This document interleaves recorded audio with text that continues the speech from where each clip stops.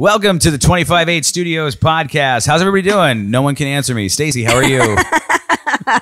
I'm great. How are you? Oh my gosh. Doing okay. I don't think there's anything new on our end that anyone be interested, curious, or that we could talk about anyway.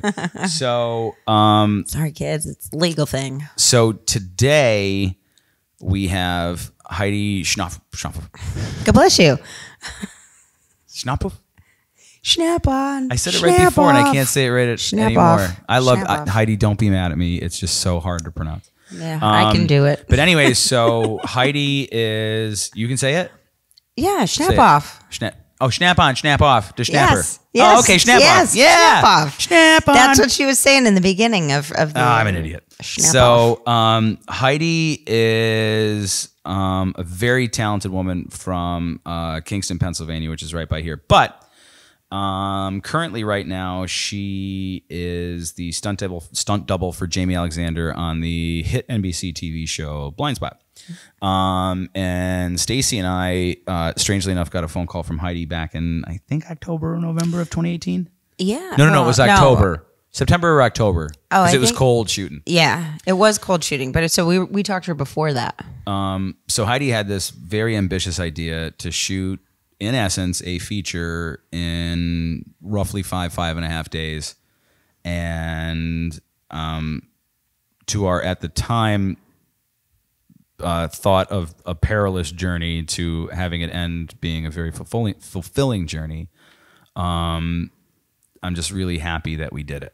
Mm-hmm. So I have seen a rough cut. It is very funny. It hits the moments that it's supposed to hit emotionally. And so Heidi was nice enough to come on in and very anxiously do a podcast with us. And I thought she was great. Yeah, she's amazing. She was absolutely great. So if anybody gets a chance to watch BLINDSPOT, or when F Word comes out. IMDb her too, because I mean she's been on Blue Bloods, like I mean the Blacklist, you name it. She's been on. I didn't talk to her about the Blacklist. No. I mean, like Blue Bloods and stuff. I know. I mean, there's so many. Selleck's there's mustache. so many good. Well, everyone loves lead. Donnie Wahlberg. Okay. Wahlburgers. So yeah, tune in to this episode, please.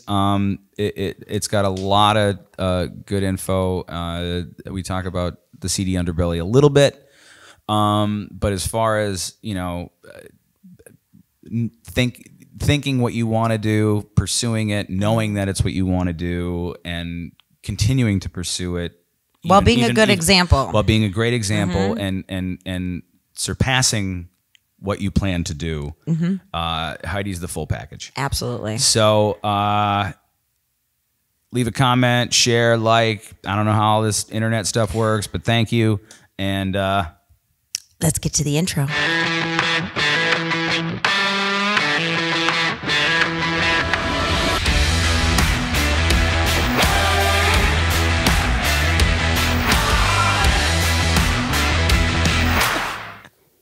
So, hi. How you doing? Do we start yet? Who knows? We don't know. This is all very like, whatever. How you doing? Good. Are you good? I'm good. Are you nervous? Yeah. No. Why? No, I'm not like nervous. You're one of the most fearless people I've ever met. Yeah, I know. Seriously. Like I just saw you skateboard through my warehouse, and I'm like, that's an insurance liability. Not for me. I bet. No. But you don't have fear. That's what not I've noticed about you. That's not true at all. I have like the right amount of like the right kind of fear. I don't see that you're like, you know, I can just walk into a Walmart and you know, start throwing shit, and I'm okay with that. I don't think you're that. No. You know, that's just ignorant. No, then I would immediately want to pick everything up and put it away neatly. Well, that's OCD too. Yeah. The only thing you're afraid of is the only thing I'm afraid of is clutter.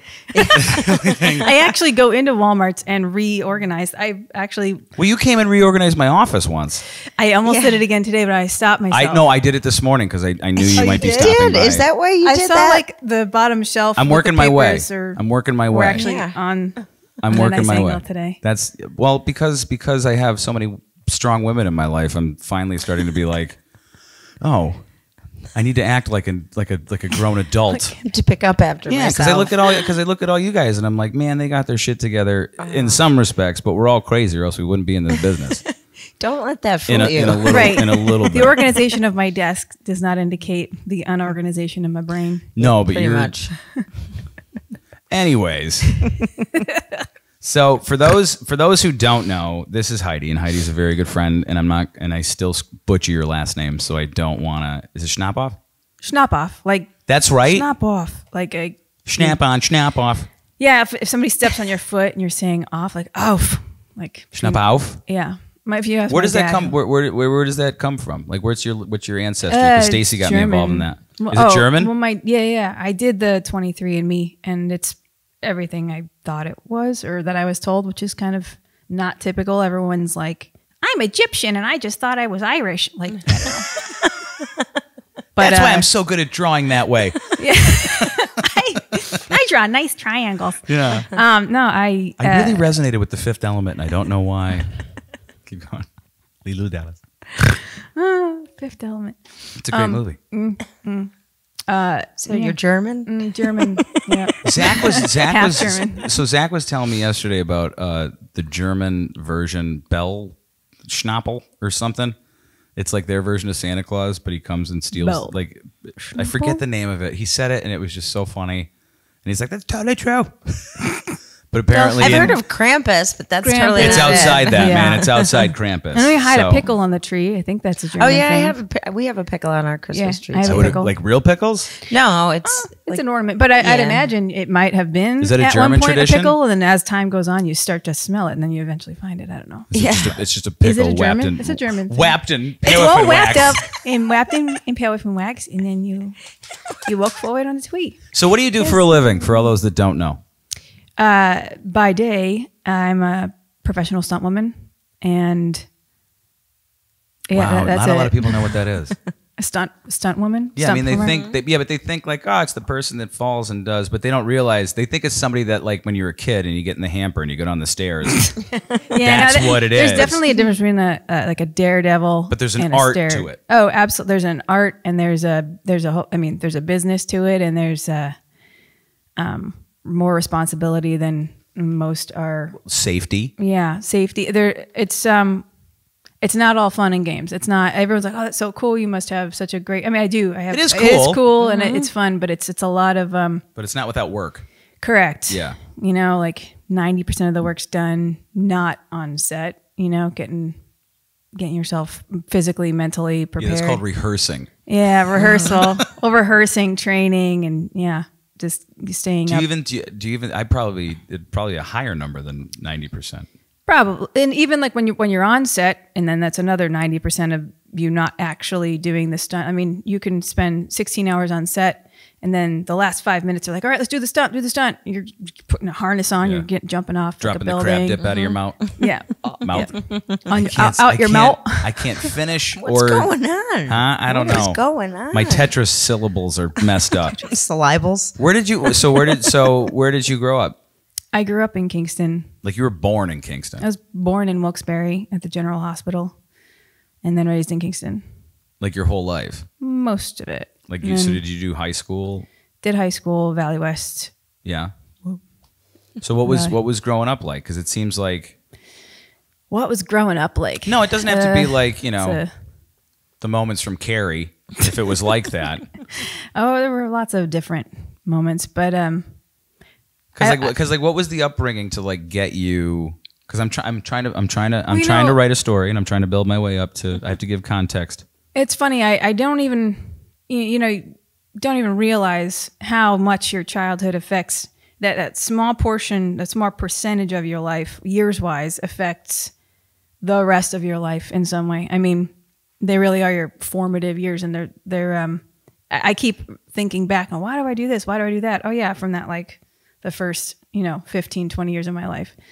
And the older you get, you realize how much it kind of resurfaces. And now I'm remembering when I was a kid and we would, all of my neighbor friends, most of them were guys, and they were, we'd wrestle and, we played football, and Well, we wrestled until their balls dropped, and then and then I knew how to win. Then they got stronger. Yeah.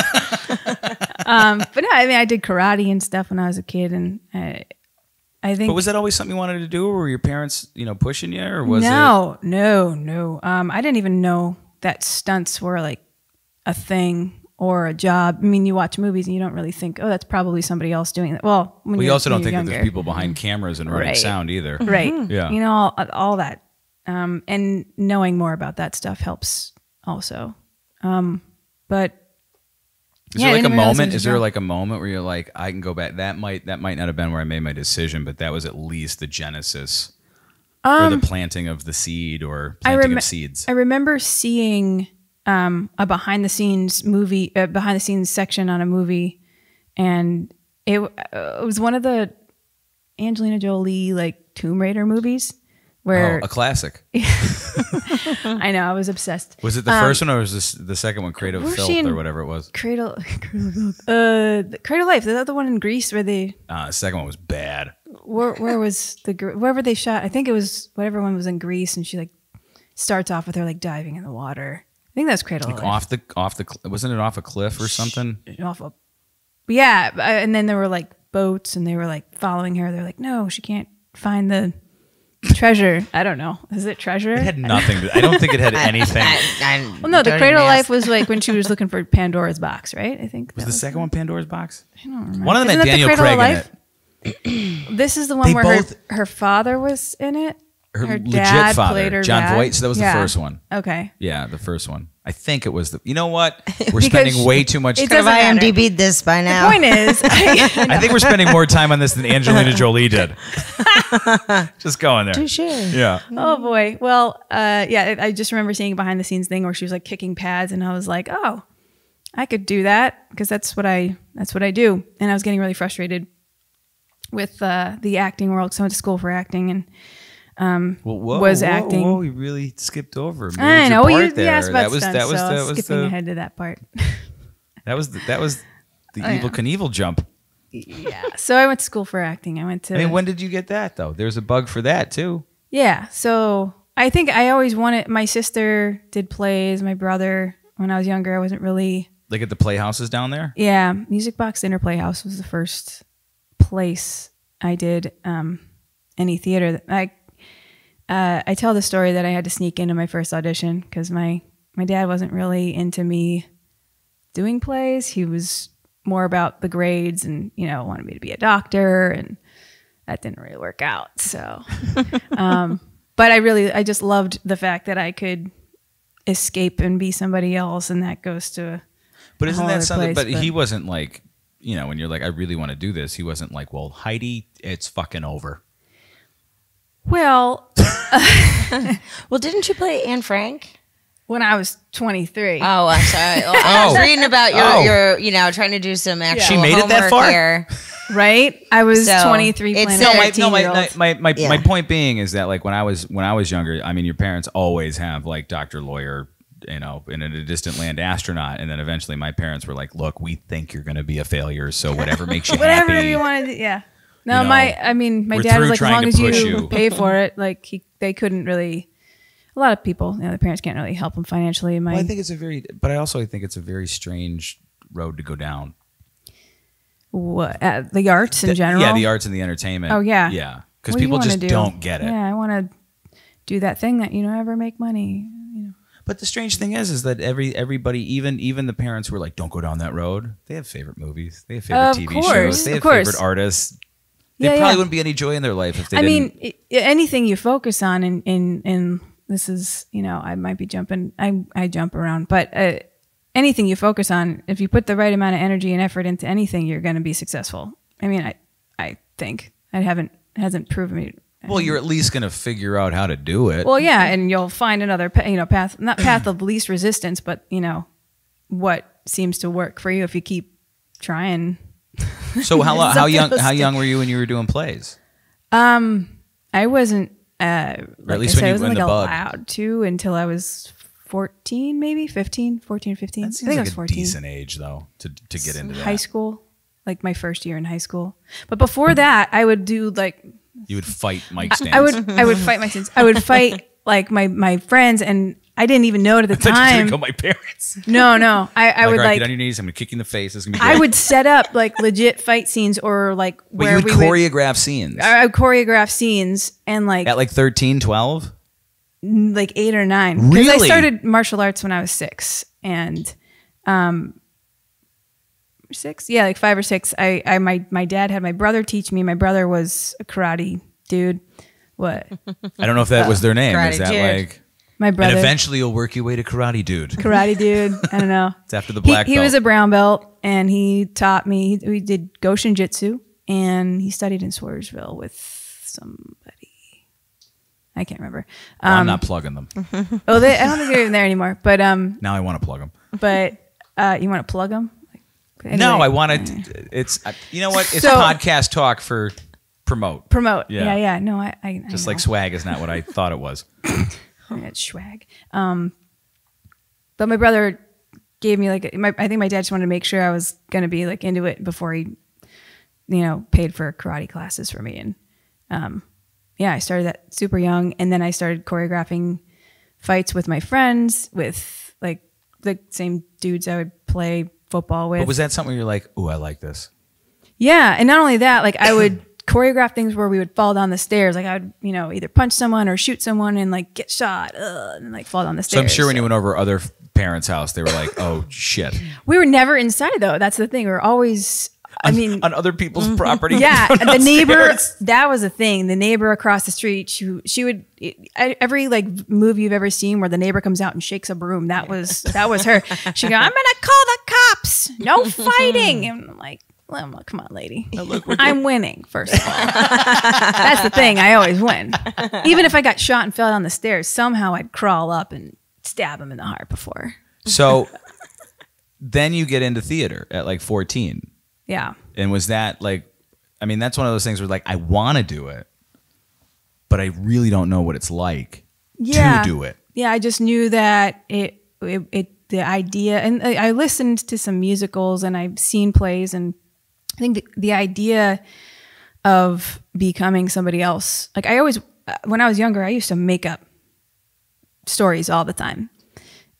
Like, oh, so you're a liar. Yeah, my dad would call it bullshitting, and I just want to see what people would. Sometimes people, or even now, like my mom or my dad or friends would say, oh, I wonder how this happens, and I'm like, oh, I'll tell you, and then I come up with a big elaborate explanation of how something works or whatever. And like, oh, that makes sense. Is that really? Yeah. No, I have no idea. Yeah, you just gotta lie with sounds confidence. Good, right? Yeah. But I would make up big elaborate stories, knowing full well that it wasn't true. But not like I don't want to say like if someone would say, "Is that true?" and I'd be like, no. Yeah. I love doing that. Yeah. Or I just like the idea of just to like live in someone else's shoe, or walk in someone else's shoes and live the life of someone else for a little while. Is that because life it's exhausting being around yourself all the time? I think so. I always thought that. I'm like, I can't listen to I'm like with this myself person is with me all the time. Yeah. Mm-hmm. And my subconscious is like, you should eat that Domino's. And I'm like, I don't know. You're a terrible person. Yeah, right? But I always felt trapped because you have an inner dialogue with yourself. You can talk to yourself. And I always thought that was like, I don't get a break from the personality that is me. Yeah. And I also, when you're maybe younger, that's still esoteric haven't. and crazy, but. You still, until I guess my dad's a psychologist, so I've learned all these things. Oh, you're screwed. Oh, yeah. Tell me about it. That's why I'm so messed up. No, tell me about your mother. That's another. I love my mom. No, I love both my parents. But, your personality doesn't really even set in until you're like 13, 14, 18 or, man. I thought it was 18 or 13, 19. 14. You think you're locked into your character, maybe personality younger. But, you're still kind of figuring it out. So I was testing out personalities, I guess. But, that seems like a really it doesn't seem like a bad idea. I just think there are a lot of other things too. I had a lot of dark thoughts as a kid. I still do. I walk down the street and I see things and I wonder, I probably shouldn't say this, but theoretically, like if someone were to attack me, if I were to grab something, break it, and like, I don't know. I'm always thinking of how to use found objects to protect myself. As far as I know, in every self-defense class, that's what they tell you to do. Yeah. Well, it's good for my job now, so that's good. But that also allows you. That also gives you the opportunity. It's just like a photographer walking outside, going like, "Oh, if I have my camera, I do this. If I have my camera, I do that." You're just figuring out. There might be a fight scene in the future where you're like, "I was walking down the alley," which makes this whole stunt believable. Right, and I think of how to frame it because now I'm thinking like a photographer and a martial artist. So it's pretty awesome. So don't think you're crazy. Took me a long time to realize I'm not. So did you decided to go to college, and when you decided to go to, did you decide you went to college? Yeah, right? I had someone, I got an invitation to go to Wilkes. They just started like a BFA musical theater program the year prior, and someone saw me in a play in high school and was like, "Come to Wilkes, we'll give you all this money." And I was like, well, I kind of wanted to go to New York and just get out of here and pursue it. But free college, let's try that, or very, very close to it. I'm sure mom and dad were, well, they're like, well, if you're going to do it, you might as well just test it out here and you can live with us. And but I went to Wilkes for a year, and I feel like I outgrew it by October. And see, I did that too before I went to school. I went to Wilkes for one semester, see if I could still do it. Yeah. And literally by October, I'm like, I don't want to, I'm doing well. I know I'm not stupid. I know it was just me being an asshole in high school. I know I can do this. Yeah, I definitely felt the urge to, I think I just needed to get out of my hometown, to be honest, and pursue something. A lot of people don't realize that that's a really good thing. You did that. It is. Oh, yeah. I mean, Absolutely. I didn't think I'm leaving and never coming back, but oh, yeah. You're like, New York's not far enough. Keep going. I don't like New York. I need an ocean between. I don't like it. You know what it is? It's just a bunch of poor people. I don't want to live there with them. I'd rather go somewhere more bougie.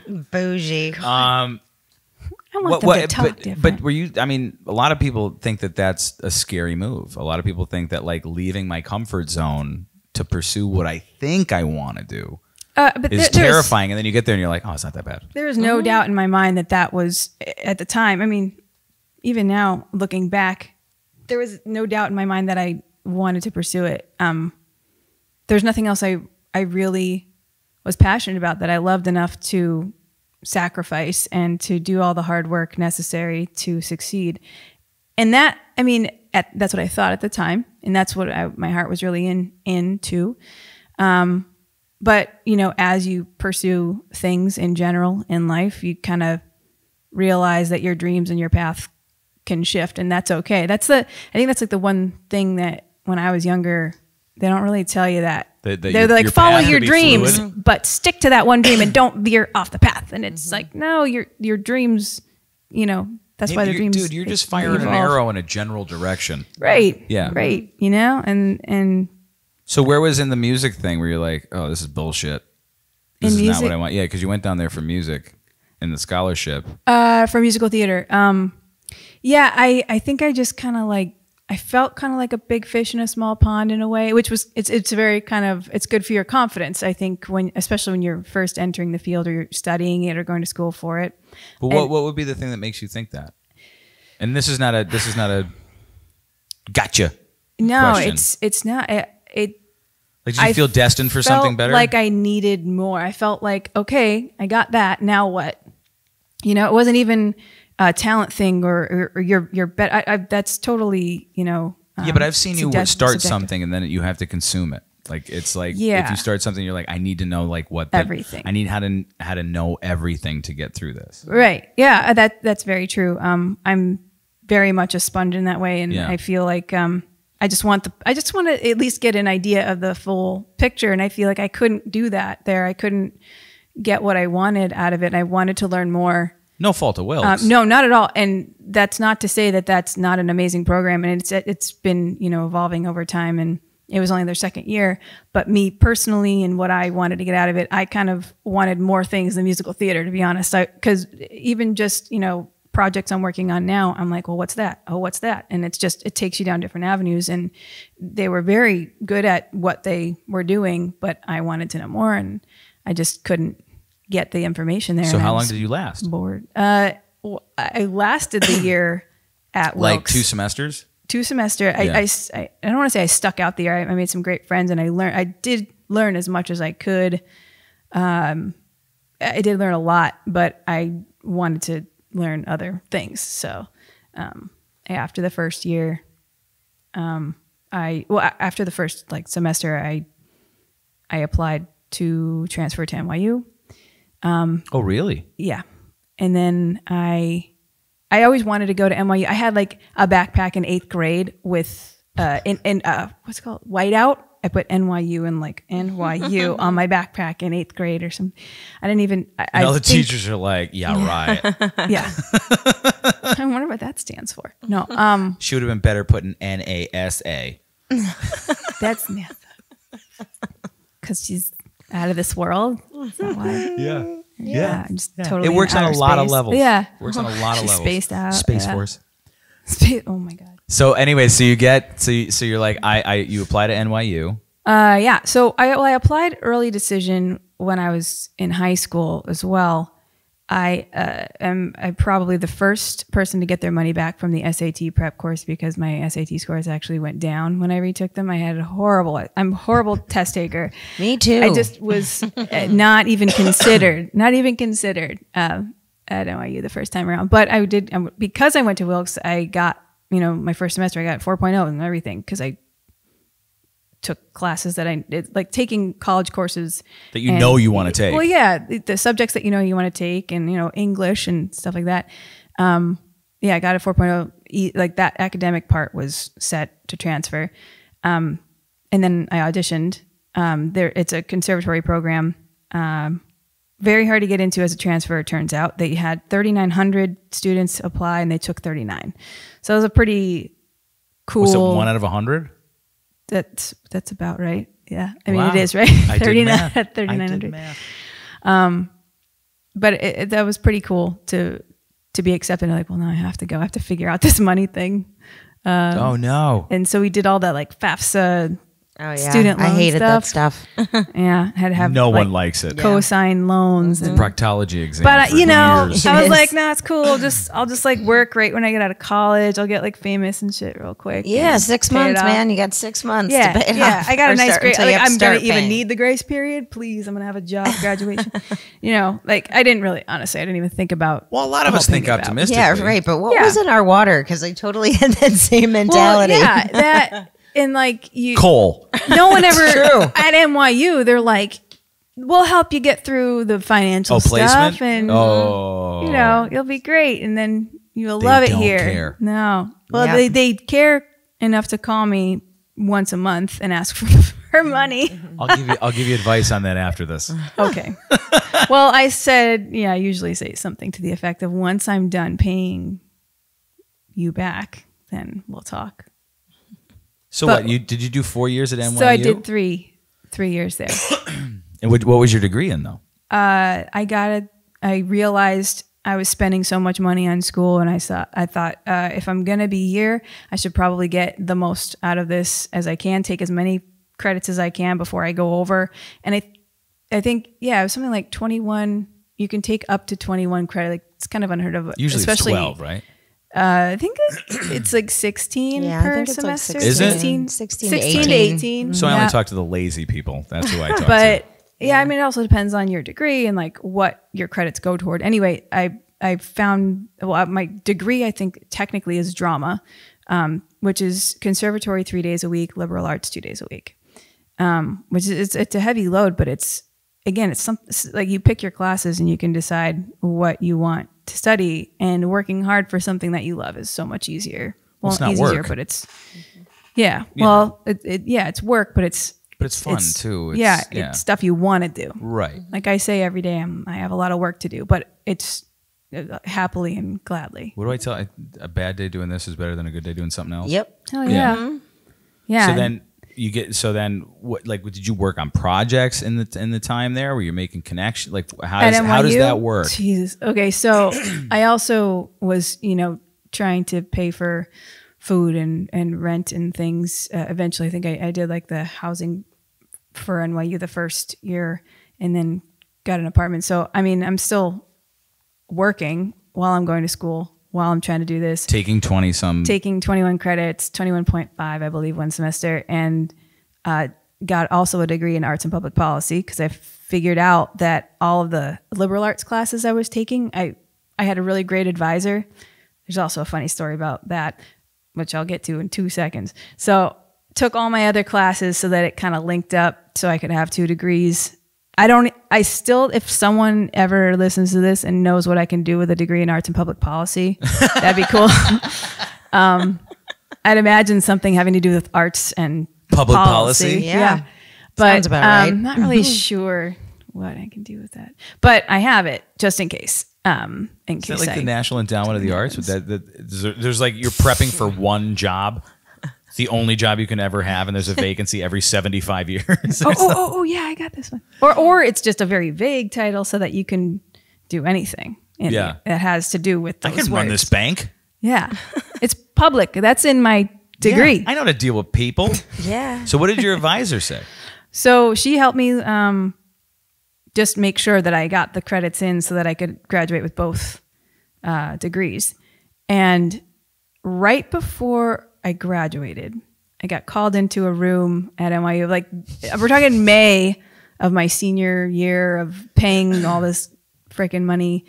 And I walk into the room and it's literally all the department heads, my advisor, the guy who's like in charge of me, walking out the door with a diploma. Everyone's super serious looking. And how many people are in this room? Like 8 people. And were you blindsided? You didn't know you were coming into I this? didn't know. I thought I was just meeting with my advisor. And it was like in a little like conference room, or maybe it was in her office. It was a big office. It's a little foggy. But I walked in, and the clearest, the part that it remains clear to me is she tells me I don't have enough credits to graduate. And she was saying how something with like my English, and she messed up and fix it. And and I'm like, okay. And I'm thinking in my head, I can't afford even summer school. I can't. Yeah. I don't know how I have to apply for more FAFSAs. I don't know. What do I do? And so I'm starting to like sweat a little bit, and then I see one of the dudes kind of start laughing, and they all start laughing. It's and NYU. Like, no, we're just fucking with you. You're good. I mean, you are short like 8 credits, but we're gonna let you go. So what did you? So what was your first degree in? Drama. And your second one was Arts art and public policy. Yeah. I don't know what that means. It's very official sounding. It does sound official, doesn't it? Yes. That's like a Foot Locker for aquariums. I don't know what that. What? Shut up! I hear what I want to hear. I say what I want to say. So then you get out of NYU. What were your Back to you, Heidi. But I don't know how NYU works, because Full Sail is basically a tech school, and NYU's, it's like the East Coast, USC, UCLA. I mean, if you're gonna go to some school that has to do with film or performing or whatever, like either that or Tisch. Yeah, Tisch. Well, it was Tisch School of the Arts. That was my school. Oh, that NYU owns that? NYU Tisch School of the Arts. So that's I didn't know that one. Yeah, so it's NYU's the general, then Tisch is the School of the Arts, and then I was in the drama department of Tisch, and then of the drama department, when you first start in drama, you have to have 2 years in a primary studio. So there are a bunch of, when I was there, the acting studios were Meisner, Strasberg, Adler, Cap 21, which is a musical theater, Playwrights Horizon, which included directing and producing, which I realized I wanted to go there a little bit too late. But I think I got into Cap 21 when I auditioned, because I auditioned with a song. I'm like, because I was musical theater. Not for the life of me, from Thoroughly Modern Millie. Who? Thoroughly Modern Millie, Sutton Foster musical. That was a song. I do like Sutton Foster, though. I do like Sutton Foster. Younger is like my favorite TV show. Oh my God. And then I okay, so I saw her, and somebody told me that I looked like this girl, Sutton Foster, or I reminded them of her, which is, or she reminded them of me. Yeah, she is older. She's older than us. Yeah. You reminded them of her. Whatever. We're similar.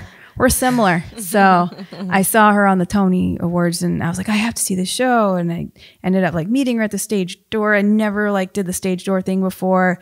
And she was like, you should. I was like, speech. I like tears ran down my face, and I couldn't say anything. Oh, do you get like that to certain people? I did. This is the first time it had ever happened. Really? And I didn't. I had my playbill. I'm like, I'm just going to tell her that she was awesome, because that was so good, and like I could totally do that. I want to be that person someday. And it came out like you were on a bumpy road. I was with so awesome. No, actually, it came out like this. Oh, Heidi. And I think she thought I was special, which well, you are. Is that? I don't know if I'm allowed to say that. But anyway, I was waiting, and I had my playbill in my hand because I just saw the show, and it was winter, and I didn't have I remember being there and just not being able to speak. And she's like, "Do you want me to sign your?" I had it. I just had it in my hand, and then I was like holding it to me because I didn't want her to. I didn't want it. Just be like, sign my playbill, because I see people do that. I'm like, it's so dumb. Well, because you respected her. I did, and I was waiting till the end to just be like, I really respected your performance. I hope this has inspired me to, get out of my hometown and actually pursue my dreams and whatever. And so I couldn't talk. I was catatonic for a good 60 seconds. Really? And that's an eternity. And I think, so this is what happened. So I'm standing there and I'm holding my playbill, and she's like, do you want me to sign your playbill? And I kind of was just like looking at it like, this is playbill. And I looked down, and then she like kind of like slowly reached out and grabbed it, and then she signed it, and she's like super sweet, and then gave it back to me. And I just nodded my head as she walked by.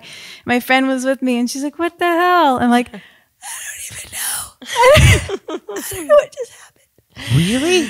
And then the next night we went to see Urinetown. Her brother, Hunter Foster, was in Urinetown. Went back to the stage door after. I'm like, we have to go back because I can't leave it like that. So we went back the next night. That family knows who I am now. And well, as soon as we got out of Urinetown, I was like, we're hightailing it back. We ran back to the Millie stage door. I waited at the end, and I'm like, I'm just going to tell her this time. I'm not, whatever. And behind us were Hunter and his Jennifer Cody, I think his wife. I think they were married at the time. But the brother. We're walking, and I know he's behind me. So I'm like, all right, well, at least we're going like in the right direction. She's going to be there if he's going that way, because it seems like they're kind of following us like right to the stage door. And they were right behind me. And I waited at the end of the line of people waiting to get their playbills signed. And she came out, and I didn't have a playbill this time in my hand, so I didn't have anything to hide behind or have her grab again and whatever. So she came out, and she went to the last person before me, and then Hunter was like, all right, let's go. And I was like, oh, okay. I was going to say something, and she's like, well, hold on. And then she turned to me and she's like, hey, do you have a playbill? And I'm like, I was here last night, and all I just wanted to do was to tell you that I thought you were ready, blah, blah, blah, and I started like rattling off everything I wanted to say, and then I was like, and then I was like, okay, you can go. Like I just wanted to get it out because I was, mortified that I just froze and couldn't say anything, and like a single tear dropped from my eye. And yeah, it was very sweet. Did you hear music? That sounds like a music moment. It was. I mean, I always hear music. That's a problem. Wasn't the Indian guy? Okay, what? Remember the ad in like the 80s where it was like he shouldn't litter? And it was an Indian guy. Like this moment right now. Tear. We were just having a moment. Isn't it like the Indian guy? No, it was emotional. I remember from being a kid, it was a single tear. It was emotional. And they kind of make fun of it years to come. But I thought it was... I don't remember that at all. I didn't mean to ruin your... my intention wasn't to ruin your story. I'm sorry. It was really beautiful. And that's what I wanted to relate it to something. I'm only kidding. I hate you. You're my worst friend. Guy. I love you too. Worst and best. Yes. So when you get so what? Huh? I remembered where the pause button was on our story. Okay, I do too. Okay, good. So told her all that stuff. Her brother was like, "Let's go," and she's like, "Wait a minute." Again, after I told her like all of my deepest, darkest not secrets, but whatever I wanted to tell her the name of my fandom. Your deepest, I was like, fandom. I was trying to be cool. I was so not cool, but I was trying to be cool. I'll do in my hair, head, I'll wash your back. It was so cool in my head. Like I was so cool, and I'm pretty sure that's not what happened. But I did say something, and it was to the effect of, I want to get out of my hometown and pursue blah blah blah. And you're an inspiration. And okay, good night. And he was like, let's go. And she's like, wait. And she's like, you know what? I want to know what happens with your career and with your life here. And she wrote something down. She's like, "You have a piece of paper?" She's like, because she had a marker from signing stuff. So I grabbed my Urinetown playbill and she wrote the address. She's like, "This is the address of the theater. Just write me a letter and I'll write you back. And I just want to know what you're up to and everything." And I was like, "Okay." So I did write her, and I was like, I got into NYU, blah, blah, blah, not expecting anything, but I thought I'm going to send it off and at least there be some sort of like catharsis of just, completing this circle. And then she wrote me back, and then I wrote her back, and then she wrote me back, and like handwritten on a yellow legal pad. And you or her? Her. Yeah. And which is the coolest, I think. Yeah, and I framed sure. my first letter from her. The second one I just still have in the envelope, and saw her in a show. I went to NYU, so I had no money and no time. So when I did see a show, it was because either someone gave me a ticket or because I, did like standing room or whatever. But if you're an artist and you want to see a show, you'll see a show. You'll figure it out. But I saw her at the stage door, and she broke through the crowd and pointed, "Heidi," like my name. Everything we talked about, like recalled, like instantly it was like the coolest feeling.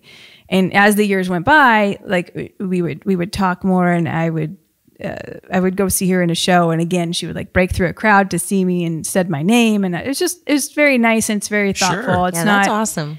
To go out of your way to make that connection, I think is really sweet. And that's something that I remember too, and that I try to do. Not that I'm at all like famous or anything, but if there's someone that's reaching out, but if there's someone, like, it doesn't matter what your career is, if someone's aspiring to do or go along a similar path and whatever, just to be encouraging, how much that meant to me, and how that was kind of like a little like reboost. Like I was maybe feeling like a little low on energy, and it was like, a refill of energy, like in a video game or something, Well, they always tell you not to meet your heroes. How was that? I don't know. Did they say, is that a real thing? Well, yeah, because they always disappoint you. Mm-hmm. Yeah.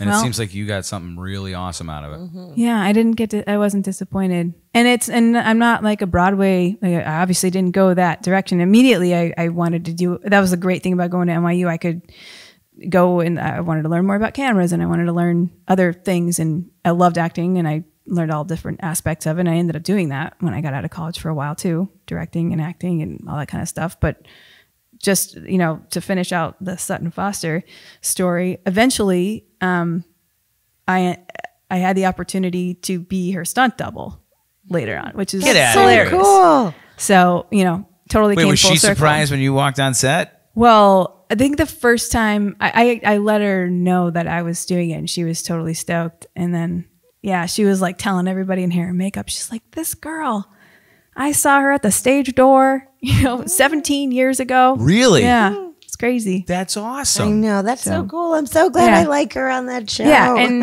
it's really nice when you like someone because you think they're kind of like the characters they play and stuff like that. So she is like her character. And just it doesn't always happen. But yeah, she's the best. She's the best. And to this day, like we're connected. And so what was the path? Diploma. Now what? Why does everyone's career after graduation start with? I didn't go to my own graduation. Actually, I didn't go to. Fuck them. I didn't go. Well, the big one is like they just scroll your name, No. And then, well, the NYU, video kids need something to do. The film kids need something to do. At Tisch, I think at Tisch they'll they do your name. They don't do caps and gowns and shit? Yeah, totally. But I'm like, I don't want to do that and spend. My dad would have no interest in just coming to the city and sitting in a stadium and watching my name get scrolled up on a screen. And I don't know. I wasn't really into it either. I was working a lot. I worked 20,000 different jobs. I have. What were some of the worst jobs that you had to do while you were doing that? Oh my gosh. I sold just comedy to make tickets. Comedy tickets in Times Square. Do you like to laugh? One of those guys. That was just the worst because I didn't think they were worth $20. But Stacey's headphones just hit the microphone. Sorry, it was just really funny. I don't know. I mean, I don't know who these people are. They're like, Jerry Seinfeld got his start here. I don't know this guy, but go touch the bricks that Jerry Seinfeld leaned on one time. But that's how you advertise in New York, apparently, when you want to do the small clubs. Yeah, I guess. How much did you get per ticket? By the way, they still owe me from the last week I worked, which is you get 10 for every $20 ticket, either 5 or 10 for every $20 ticket. You get $5. Yeah, and then they give you like 10, I don't really. It was not much at all. Like people that were good at selling them made enough to like pay their rent. I could barely buy my lunch for the month. You really weren't good at selling. Like one lunch a month. I wasn't. And I had a friend who got me the job who was very good at it. Tiffany Smith was very good at it. Well, she had a handgun. That's how. She had a hand. Give me $20. Here's this ticket. Yeah. Everyone walks away. So when you got out, what did you do? Because there's weird paths for people who like to go to do this stuff like this. You're told you have to audition. I don't know if I should. I'm not going to say the name, but I had acquired a commercial agent. I was freelancing with them. I wasn't signed or anything. With like a reputable agency.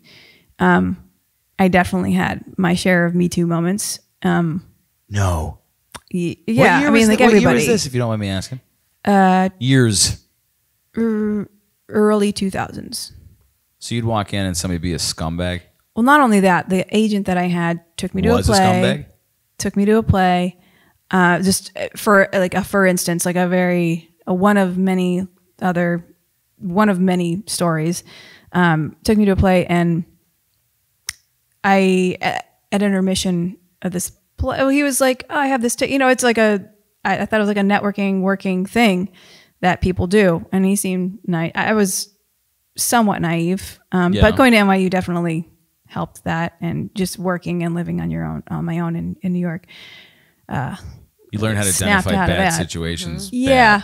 Or quickly. Yeah, well, you go through things and you're like, oh, well, that's that you can't just assume people are nice just because they smile and they say they're nice people. Yeah. But he's like, oh, I was talking to him and he just gave me this ticket, and I didn't think anything of it. Took me to the show. At intermission, I said I had to use the ladies' room, and I guess like there was a tampon in my purse, and I kind of pulled it out of the purse to go to the restroom to put it in. To soak up your drink. To soak up my drink. That you spilled. And I was like, well, I'm not like embarrassed that I get my period every month, because it's a thing that happens. Everywhere I look. Yeah. Mm-hmm. Everywhere. No. They all have one. So that's what makes women superior. Just that alone. Men could never. We can't handle a cold. Do you think we can handle that? That's true. That's true. Yeah. Now, when I look at my wife and I'm just like, oh, I would never. Well, I wouldn't make it. I would have made it past my first one. I'm dying. Like, get him gone. I'm dying. It's over. Goodbye. You're going. Goodbye, cruel world. That's normal. No, it's not. No, it's not. Suck it up, buttercup. What do they say? Something you always got to be careful of something that bleeds for 7 days. It doesn't die. Yeah. It's so true. Yeah. Mm-hmm. And I understand now it's healthy. It's supposed to happen. Yeah, it's good but if it happened to me. Sucks, though. I'm sorry. It's the oil change you don't want. Oh, I would have been 12 years old going like, who has weed? What are these? These are cramps? These are terrible. Oh, yeah. They're bad. 10 days. I would get it 10 to 14 days. Yeah, that was me too, man. I want to fart and cry. Like, I don't know what's going on. 10 to 14 days of bleeding. 1 week of being absurdly depressed and manic. And then 1 week of like recovery after. You get about 3 days out of the month where you're not happy. That's There's why no joy. I'm me. Explains a lot, doesn't it? Yes. Yeah. Can you get rid of it?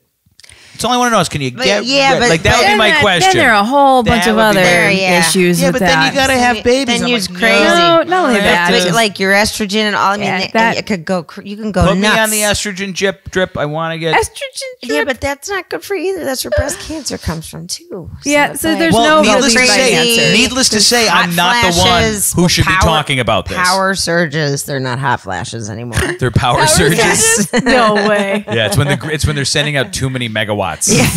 Because she's like, woo. Stacy turns like, you'll see Stacy almost like in a southern church. She's like, "Whoo, I gotta go. Oh hell! I gotta walk out. And I'm like, what's wrong? She's like, you know. And I'm like, I don't, but I'm okay. Flash. And I'm like, let me know if you need anything. Yeah.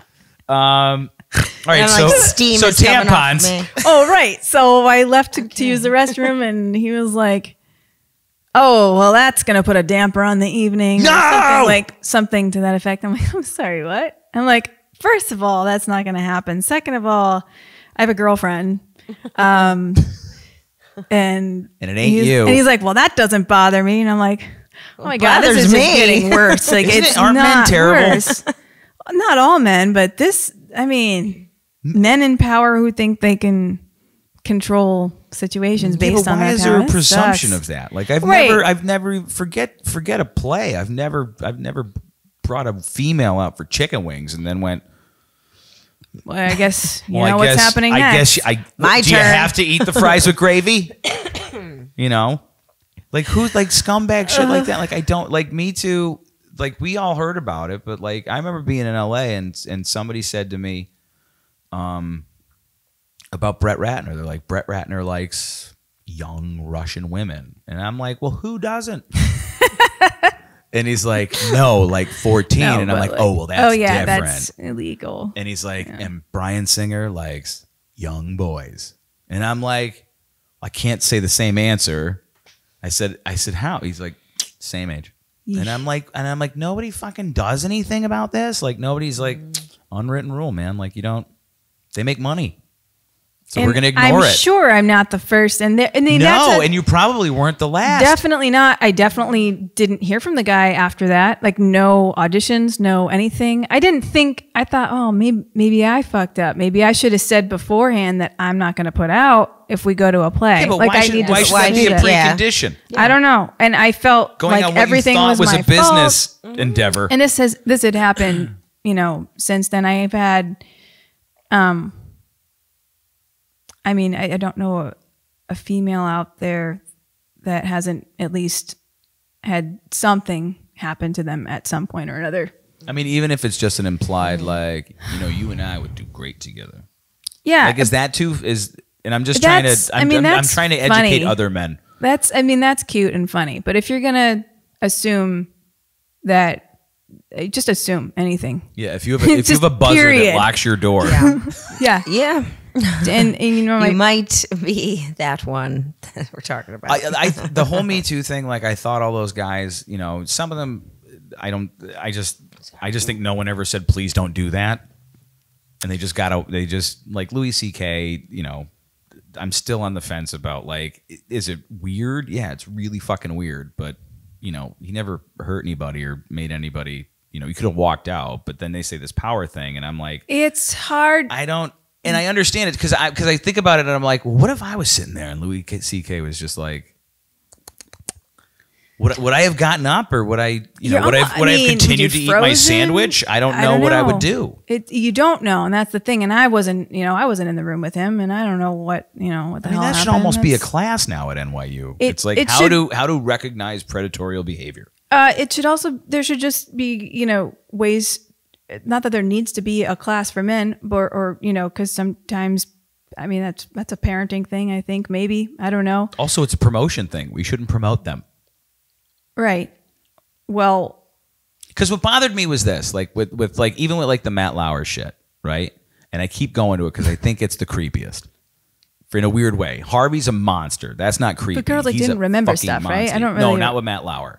Who? He had a button under his desk that would lock the door. Right. Yeah. So then I knew there was something like weird. And they're like, and Matt Lauer installed. No, he didn't. The electrician came in and installed it. Yeah. The accountant who approved the PO installed it. The producer who did the budget saw it and approved it. It's like across the board. Yeah, like, it was not are you culpable? Like a secret. Yeah. No, it wasn't a secret. It never was. Like at least with like, the Brett Ratner shit. Like that was like the seedy version of like underneath because it was literal like. Unequivocal crimes, like crimes against children, crimes against, I don't know if crimes against foreigners is a thing, but regardless, you're all human beings. I was going to say, it's all a human on the other side of that. But I don't think, I still don't think the scope and breadth is understood about what women go through in this business. Because I would tell people, and it was shitty. I'm like, how's LA? And I'm like, it's a man's world. Well, and a lot of people, we were watching the Chappelle thing earlier about, if you can't bring attention to it, who will, or I don't know. But a lot of people say, and even myself, I would consider myself to be feminist. I believe in feminine rights, and I'm a female, and that's right. I wasn't disputing but it. The idea that women are going too far in saying things like, he looked at me when I wore a skirt, and it's like, all right, yeah, maybe that's a little much. Like, you wear things so that, I don't know why else you would wear a skirt that exposes your vagina if you didn't want the attention of some sort. And I'm acutely aware of where my testicles are at all times. When you wear mini skirts, any pants, any pants. I'm like, can anyone see this? But here's the thing: I somewhat would be like, you're right. Yeah, maybe women do have a little bit of this responsibility. But I kind of got in the mindset of, well, if we're going to go extreme in one direction, I think it's okay that we maybe push in that direction a little bit too much, and then maybe settle on something a little. Oh, I told you you have to have a disproportionate response, because the disproportionate response. Well, if this, because then it has to even out somewhere. 75 feet, this way's got to go 150, and then hopefully you'll come back somewhere in the middle, somewhere where there's a logical understanding about behavior. And that's where my hopefully for the rest of my life, my ideas and ideals will change on a day-to-day basis, because I'm always fluid. New information and new thoughts, and I sit with things longer. But that's something that it did actually take me a minute to be like, that's probably a good idea, and it's okay that it's kind of in that direction, because it hopefully will settle somewhere real. I think it has to find out where the line is of too far the other way. Yeah. And then once you find that out, I don't know who decides that though. Well, who decides what the hell's fashionable? I think it's three jerks in Manhattan, but what do I know? Here's what's in this year. You have overalls with patches on them. Why are you the person that decides that? If I want to wear hammer pants, why can't I? Oh, you can. They're back. Are they back? I was going to say, I think that's. Are you shitting me? Hammer pants are back? Oh, they were back, and they're starting to slowly fade out again. You're missing it. It was a blip. It's true. The blip. That was the kids wanting to be retro for a moment. Oh, you're missing it. I see what you did there. So, but you've probably figured out, but you seem like one of the, a person who's very I'll bark once, and then the next time I'm going to bite. Or is that inappropriate? What do you mean by that? An unfair assumption. Where it's like you give the warning where it's like, don't go there. And then afterwards, if you go there again, you're going to be like, now I'm going to really fuck shit up. That's really interesting that's the perception. I could be wrong. Yeah. I'm a man. I think especially now that I'm in stunts and I'm, social media wise, I'll post videos of me fighting and fight scenes, and people are like, "Oh, you're so badass." Stuff, or how bad? Yeah, is it? Yeah. Is it comments, on your stories? I try to be ASL? I try to be really understanding of people that message me or reach out and trying to get into their heads is actually kind of scary sometimes. But yeah, so don't try. I realize though that it's most of the people that go a little overboard are the people that kind of help you keep your keep your career, a lot of actors and stuff. You need the people that are a little bit over the top to boost your social media. Those are the fans. That's your everyday normal, super fans are kind of what drives actors and things like that. That's not really a compromise, but they're also people, they are real life people, and the internet provides ways that you can find other people, and that scares me. Mm-hmm. So I want to make sure that if I do respond, or if someone says something to me, unless it's threatening, and I have this. Are you a polite responder? Yes, and I don't always respond, and I don't check my Instagram messages, because there's not because there's a lot like, oh, I get so many messages, but I just have better things to do with my time than try to politely respond to an asshole. It's not, and I'm not trying to be rude, and I try to respond to people, especially if they're commenting or if someone says that, you know, I love your work, it's really inspiring, it helped me break out of a funk, thank you, when I was going through chemo awesome. or something. That's like awesome. That is really cool, and I'll do my best to, and that's you know, that's a quick second or two, but I don't really spend as much time with social media as a lot of other people do. Do you know that I read an article that said there's zero correlation between like box office potential and how many social media followers you have? Because everybody was like, well, do they have an Instagram? Because I heard of people getting hired because they had X amount of followers. It's true. Well, especially Broadway, I know that there's definitely a relationship there. Oh, is there really? Like, I had a friend of mine who is on Broadway currently tell me that they will bring people in for auditions who have more followers. They'll check their social media. It's on their resumes now. They put how many followers they have on their fucking calls resumes and stuff. now? Yeah, I mean, it's I see it on a lot of casting calls, and they're like bigger casting calls, like Netflix and Amazon. And I know that's unless there's really like that Logan Paul guy, maybe, but he's one. He's just one out of these 7 trillion videos on fucking YouTube. Yep. Wow. So many people. I don't know. So I don't even want to even. I just don't want to think about that world because that's not anything I'm interested in. I know that it's almost like they're forcing you to have to do like this facet of your job as a career that you have zero interest in, and it's not like taxes. You should just hire someone for that. Popularity. Yeah. Yeah, but then you're like, what are you posting today, Melissa? Because yesterday you misspelled this. Now I'm saying like back in the day, you had a publicist and they just handled your magazine stuff, and I'm sure they do, and I'm sure that I know that like a lot of actors will hire, or like I know that, and I could be wrong on the specific details, but I know BLINDSPOT or NBC or whoever, they have like a person, like a social media person that does all their stuff, but then they also handle the show, and then they'll do like some of the main actors, and they'll do their personal like Instagram accounts as like a in addition to, yes, or in addition to, and but post the right hashtags and stuff. But is that contracted between the show and the individual? Yes, to do the network, I believe. So the talent doesn't have any say in who's going to access their Instagram and post. Well, yeah, they do, and then I'm sure they have like final say because it's their personal Instagram account. It's not like Sully BLINDSPOT, whatever. It's like Sullivan Stapleton's, whatever. So, how did you? I'm happy we Me Too'd a little bit. Yeah. How did you move from 7,000 weird jobs, getting yourself through school, getting your diploma? Oh yeah, I didn't even touch on some of those crazy, like some of the crazy shit I did.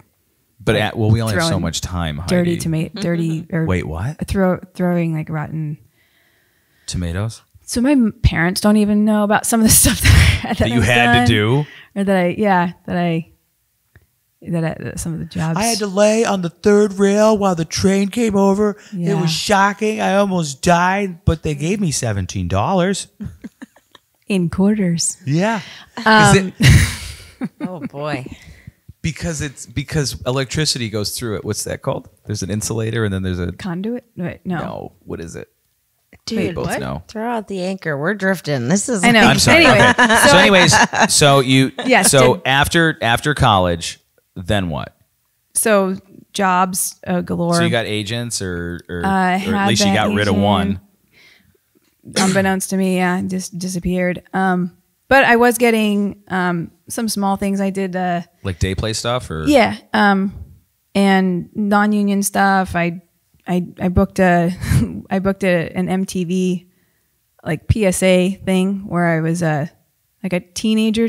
This was amazing. I was a teenager who failed a driving test, and then you find out like she has an STD because she had unsafe sex, and she's like really depressed or whatever. And then it kind of like rewinds because she had herpes. Well, exactly. Then rewinds. She like sees like a condom and like does everything like the right way, and she like doesn't have an STD, and she like almost gets out of the driving test, but then she like hits something and she's like, oh, I failed the test again, but at least I don't have an STD. That was wow. Yeah. The more you know. Yeah. Like the MTV version of that. I didn't want to hit anything. I've been hitting enough things over here. My grandmother died, but at least I don't have herpes. Exactly. You're just like, what? That was, I mean, for a teenager, I guess that's like. Yeah, but I mean, were you known as the happens. STD girl then, though? Bad shit because I always happens, wondered but- about that. Like, you know, like Was they that have. Joey got known They've as got, the you know, on Friends? What the did Joey adult get known Oh diapers. yeah, because he did the you know. ad for herpes, I think. I think right? it was herpes. Yeah. Yeah. But yeah, I mean, So you it's were the gift that keeps on giving. you were just plugging away at that every day. I When was did you- auditioning for like 500 things and How then terrible getting of a one. process is that? It's just hard. Just having people. I mean, any actor will tell you. Especially. I've always been slightly athletic. I've always had a younger face than I did body. So everything that I was hearing, Well, you've was, accomplished a lot in your first 23 years right now. Yeah. Thank you. You're welcome. Stop. Did it make you blush? Stop a little bit. That's all right. Lighting. It's the red walls. Yeah. The You're in hell. yeah. Seriously. That's it. That's it. Yes. Red hair. Or the bottom of a cherry pie. I have no idea. Oh no, I want pie. Cherry pie. Cherry pie. Warrant. All right. Anyway, So I would always be told in Ferrets. auditions, like, you need to lose 20 pounds. I'm like, how the fuck am I gonna at the time, even I was like 120 pounds. So I was like thinking they in my wouldn't head, even like, how hide the that shit. fuck would I? they would always I go, would- you need to lose. I've been in the room when people audition after they leave, and it is brutal. Well, yeah, me too. Hashtag me too. I was, at NYU, I had an internship. So I was, I worked with at the Gracie Agency for a semester, and got to video some, like back when like you'd go into the agency and then they Right. would video your auditions, and I would be the person, videoing your audition. This That's what I college did. student. It was brutal. But yeah, just being on the other side even, and for them to tell me that to my face, that you look young, but you're a little muscular, so you would be more of like a tough girl, but your face doesn't really match that. Or I'm like, well, I'll put a sweater on. I don't know. And I just didn't get it. And Tom Cruise is 3'2". well, yeah, that's the thing. Maybe if I was shorter, it would have played better. If I had boobs, or I don't know, but it wasn't working for me with the acting as far as at that time what I would.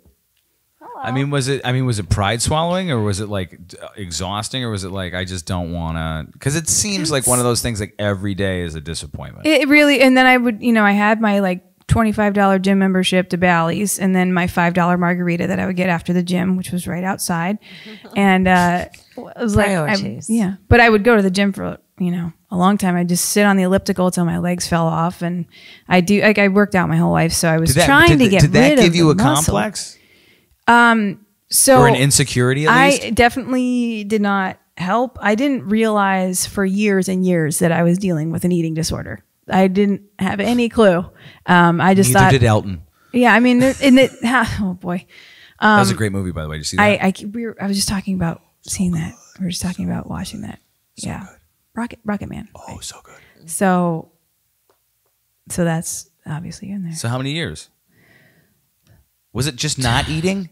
No, I would. And we don't have to talk binge. about this. No, I try to be very open about it, because I think if people think if you're not eating a big dinner and throwing up after every meal, you're not bulimic, or, you know what I mean? Like a lot of people think that just because you don't, They think you don't eat, or you binge and purge. right. Or, Right. but the thing is, you don't have to have like, quote, full-blown symptoms of a specific eating disorder to have a problem and have a need to get some help to, because eventually, no matter what you're doing, it's going to fuck up your system for the rest of your life. Not just, you're not going to just be skinny after you do that, or And then your clock sets back to zero and everything's okay again once you get help. right. Like you would, I mean, for me personally, I would I am an overeater. Kind of runs in my family. My dad's a bit of an overeater himself, and I'm noticing it now. It's just like a personality thing, Is it tastes? It's not even that. It's like you're trying to like you learn about that stuff like once you face your problems and you talk to somebody about it. But there's a joke that's like, I eat till I hate myself. Yeah. I used to do that. I hate myself when I eat until I hate myself again, like a full circle. But it just feels like you're filling a void, kind of. Like, is it like while you're doing it, you feel good? Or you it's feel that like pleasure pain thing. Like it just tastes good on the tongue, but the second you like make that swallow sound, you feel so full. But then like your brain's like, oh wait, but that tasted good, so let's do that again. Right. Even though you're like totally full and your intestines can't even take anymore. Right. And it wasn't even just too much of that, which I ate an entire babka loaf. I don't know if you know what babka is. No, I don't. I love babka. It's good, but not a whole. I mean, like one. a slice or two, and you should be good. But I brought a loaf of babka home for the holidays. And no one got any. 2013. No, they didn't, because I ate the whole thing in the car on the way home from New York. It's think of like almost like a thick, like brioche, heavy kind of bread, wrapped up and rolled in chocolate, pretty much. So like a slice of it would be about 300 calories, I'd say, right? So you got like and I used to get the kind with like the cream cheese, like the cheese on it. Oh, yeah, and yeah, the yeah. berries and stuff. Oh my gosh! Then there's others. The original babka is like cinnamon. Cinnamon. So how long did you have that for, and how'd you beat that? Are you still working on it? So when I moved to LA, I'll kind of like fill in the gap real quick. I moved to LA. Excuse me. In the process of being an actor, got into the whole stunt world thing. I thought that would be better as far as body image, because you're at least training, and I wouldn't be, I would be among people who were a little more muscular to begin with. But then you try to double people, and you're never small enough. Excuse me again. Wait, is everyone small? Do you want water? I got a tea. What kind of tea is that? I gave her Harrods exclusive edition. Earl Grey. Mm-hmm. She got the exclusive? Yep. You know who else drinks Earl Grey? Jean-Luc Picard. Continue. LA. Patrick Stewart. And I realized doubling, you're never small enough. Like, I was either doubling people that were several sizes larger, or if I was doubling somebody smaller, I would have to just starve myself for a little while and try to fill the role. Isn't that terrible to do if you have to do physical work? Well, that's a whole thing. But in just trying to move along the babka story, I had a very famous stunt woman tell me in an email. I sent her an email and I was like, "Do you have advice for me?" We worked together. She gave me her email address, and she encouraged me to be in touch and ask her any questions. So I was like, "Thank you so much for giving me your information. Really appreciate you, offering to help." This is early in my career. And she wrote back, she's like, "Well, the only advice I can give you is I know for a fact that you won't work at your current size and you're going to need to lose some weight." And I was like, fuck, this sucks. Because I already felt like I was working really hard to get smaller, and I already had dudes telling me I was too big. I had acting people telling me I was too big. And like I said, I was about 120 pounds, maybe 125, maybe 130 when I was really working out. I was doing CrossFit, and I was not. Oh, so you like bulked up. I wasn't even, but that's the thing. I look back at pictures of myself on the beach, like doing handstands. I wasn't bulky. I wasn't like, you didn't look at me and go, "She's definitely a gymnast or something." Yeah. You're like, "Oh, she like works out, She cares about her health. She cares about her body." And I figured if I'm doing stunts, I should probably be able to do stunts and to like recover and hit the ground and do all the required. Yeah. If you think of like Peak what a stunt ability. is, they hire you to do the things where you get fucked up, you know? Yeah. So honest to God, I think CrossFit and working out and just being super strong was what kept my body from falling apart early on. And then later when I started doubling other people, just arranging my workouts and things so that I was not as strong and just I looked more like the actress and still taking the hard hits. That's when I had more injuries. That's when I wasn't recovering as well. It's when I started doing sit-ups. I started getting this like sore on my butt. I used to hear about it, like a what is it called? Like a sit-up sore. It's heard like of it. It's if you do like a ton of sit-ups and your tailbone rubs on the ground and you get like brush burn basically. And okay. Sore. But I never had that because I always had a huge Neosporin. butt. I used to, Neosporin. Yes. Neosporin and a Band-Aid. But I always had a nice big muscular butt from CrossFit. Who's in there? That's Who are you Angelo. looking at? That's Angelo. Mm-hmm. He's on tour right now with a band called Cold. Oh. Mm-hmm. All right, L.A. Mm-hmm. I'm working my way through here. Oh. I want to get up to Blind Spot. Okay. Well, when I moved to LA, though, like I asked my Had friend you gone to for a stunt ride. school yet, though? I went to stunt school before I moved to LA. Okay, so now you're out. So what? So you're out there working and you can't get work, or Well, you can't I'm working, but I'm not like those girls who just double. They're just like constantly doubling people. Right. I get a lot of ND work, nondescript stunt work, which, and also this woman with child thrown through window. kind of, or like gets shoved by man running, that kind of thing. Oh, like in the You see a Bourne. guy, you see some guy like running through a crowd and he like shoves the lady out of the way. I'm like the lady that gets shoved out of the way, like that kind of stuff. Okay. But I did double the chick from Paranormal Activity, Katie Featherston. She was In Paranormal Activity. yeah, and Wait, Paranormal you're the Activity one? too. Yes, and she's got huge boobs. Yeah. And they gave me like a bra. This was pretty funny. It was my first really big like Breasts. movie. Oh. But that too. I kept bumping into people with them. Like Really? somebody, like people would be coming by, like the sound guy would come by and I was like scoot out of the way. I'm so used to just like being small and like getting Yeah. out of the way. I don't have tits. I have like, Right. maybe a B. Yeah. And I'm not confirming or denying. I'm just agreeing that you said that. I did say Yeah. that. You can say that. You I'm have not eyes. new. You have eyes. It's fine. Up there, baby. Up there. You only ever see me from the neck up. I don't even know I what could you be. look like. I could not have pants on You right could now. look like an Oompa Loompa. I have no idea. I don't know if Willy Wonka's going to throw chocolate at you. I have no idea. Augustus, chocolate. no, but it's delicious. That's twice But today. it's delicious. Oh man. All right, so that was a huge movie. Yeah, it ended up being a huge movie with a smaller budget, so I'm still seeing stuff from that movie. It's pretty great. But people would bump into me and I'd be like, sorry, they're not mine. They're new. They're new. But no, but they don't, they come out. Yeah, awkward.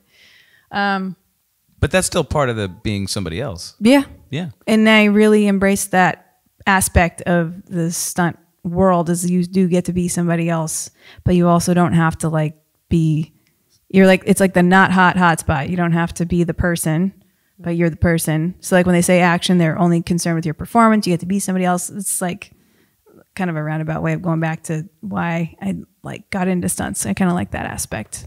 So how did you progress? Because it seems like Paranormal Activity is like a good one to have on the resume. Oh, for sure. And I met one of, if not my best friend in stunts doing that film. Still, Megan Godfrey's my angel, and she like was like my best girlfriend. It's hard to find a girlfriend in stunts, especially out in LA. Yeah. Been there. It's everyone's super nice and sunshiny to your face, and the second you like turn your back, But that's so weird. It is weird. It is what it is, but it's I always That's why like, I love New York though, man. Like go fuck yourself Yeah. to your face. yeah. And then you earn the respect, and Yep. they're like, all right, you're Yeah. cool. I'm like, I like this. Yeah. I like this way, way, way more. Yeah. You know? So what was the biggest thing you did after Paranormal Activity out there? Because then you got to change coast. That's got to be hard. I did. Well, I did a lot of TV stuff, which was really cool. The thing is also I refused to date stunt people in order to advance my career. Integrity. I really felt that was important, and Because you don't shit where you eat. that, and I knew that I'm the only person that I have to live with the rest of my life. Like we were talking before, you can't escape it. Can't escape it. And now, now that I'm developing, a personality that I like, and I don't have to create an An artifice. Yeah. Yeah. It's just nice to be able to sleep better, Yeah.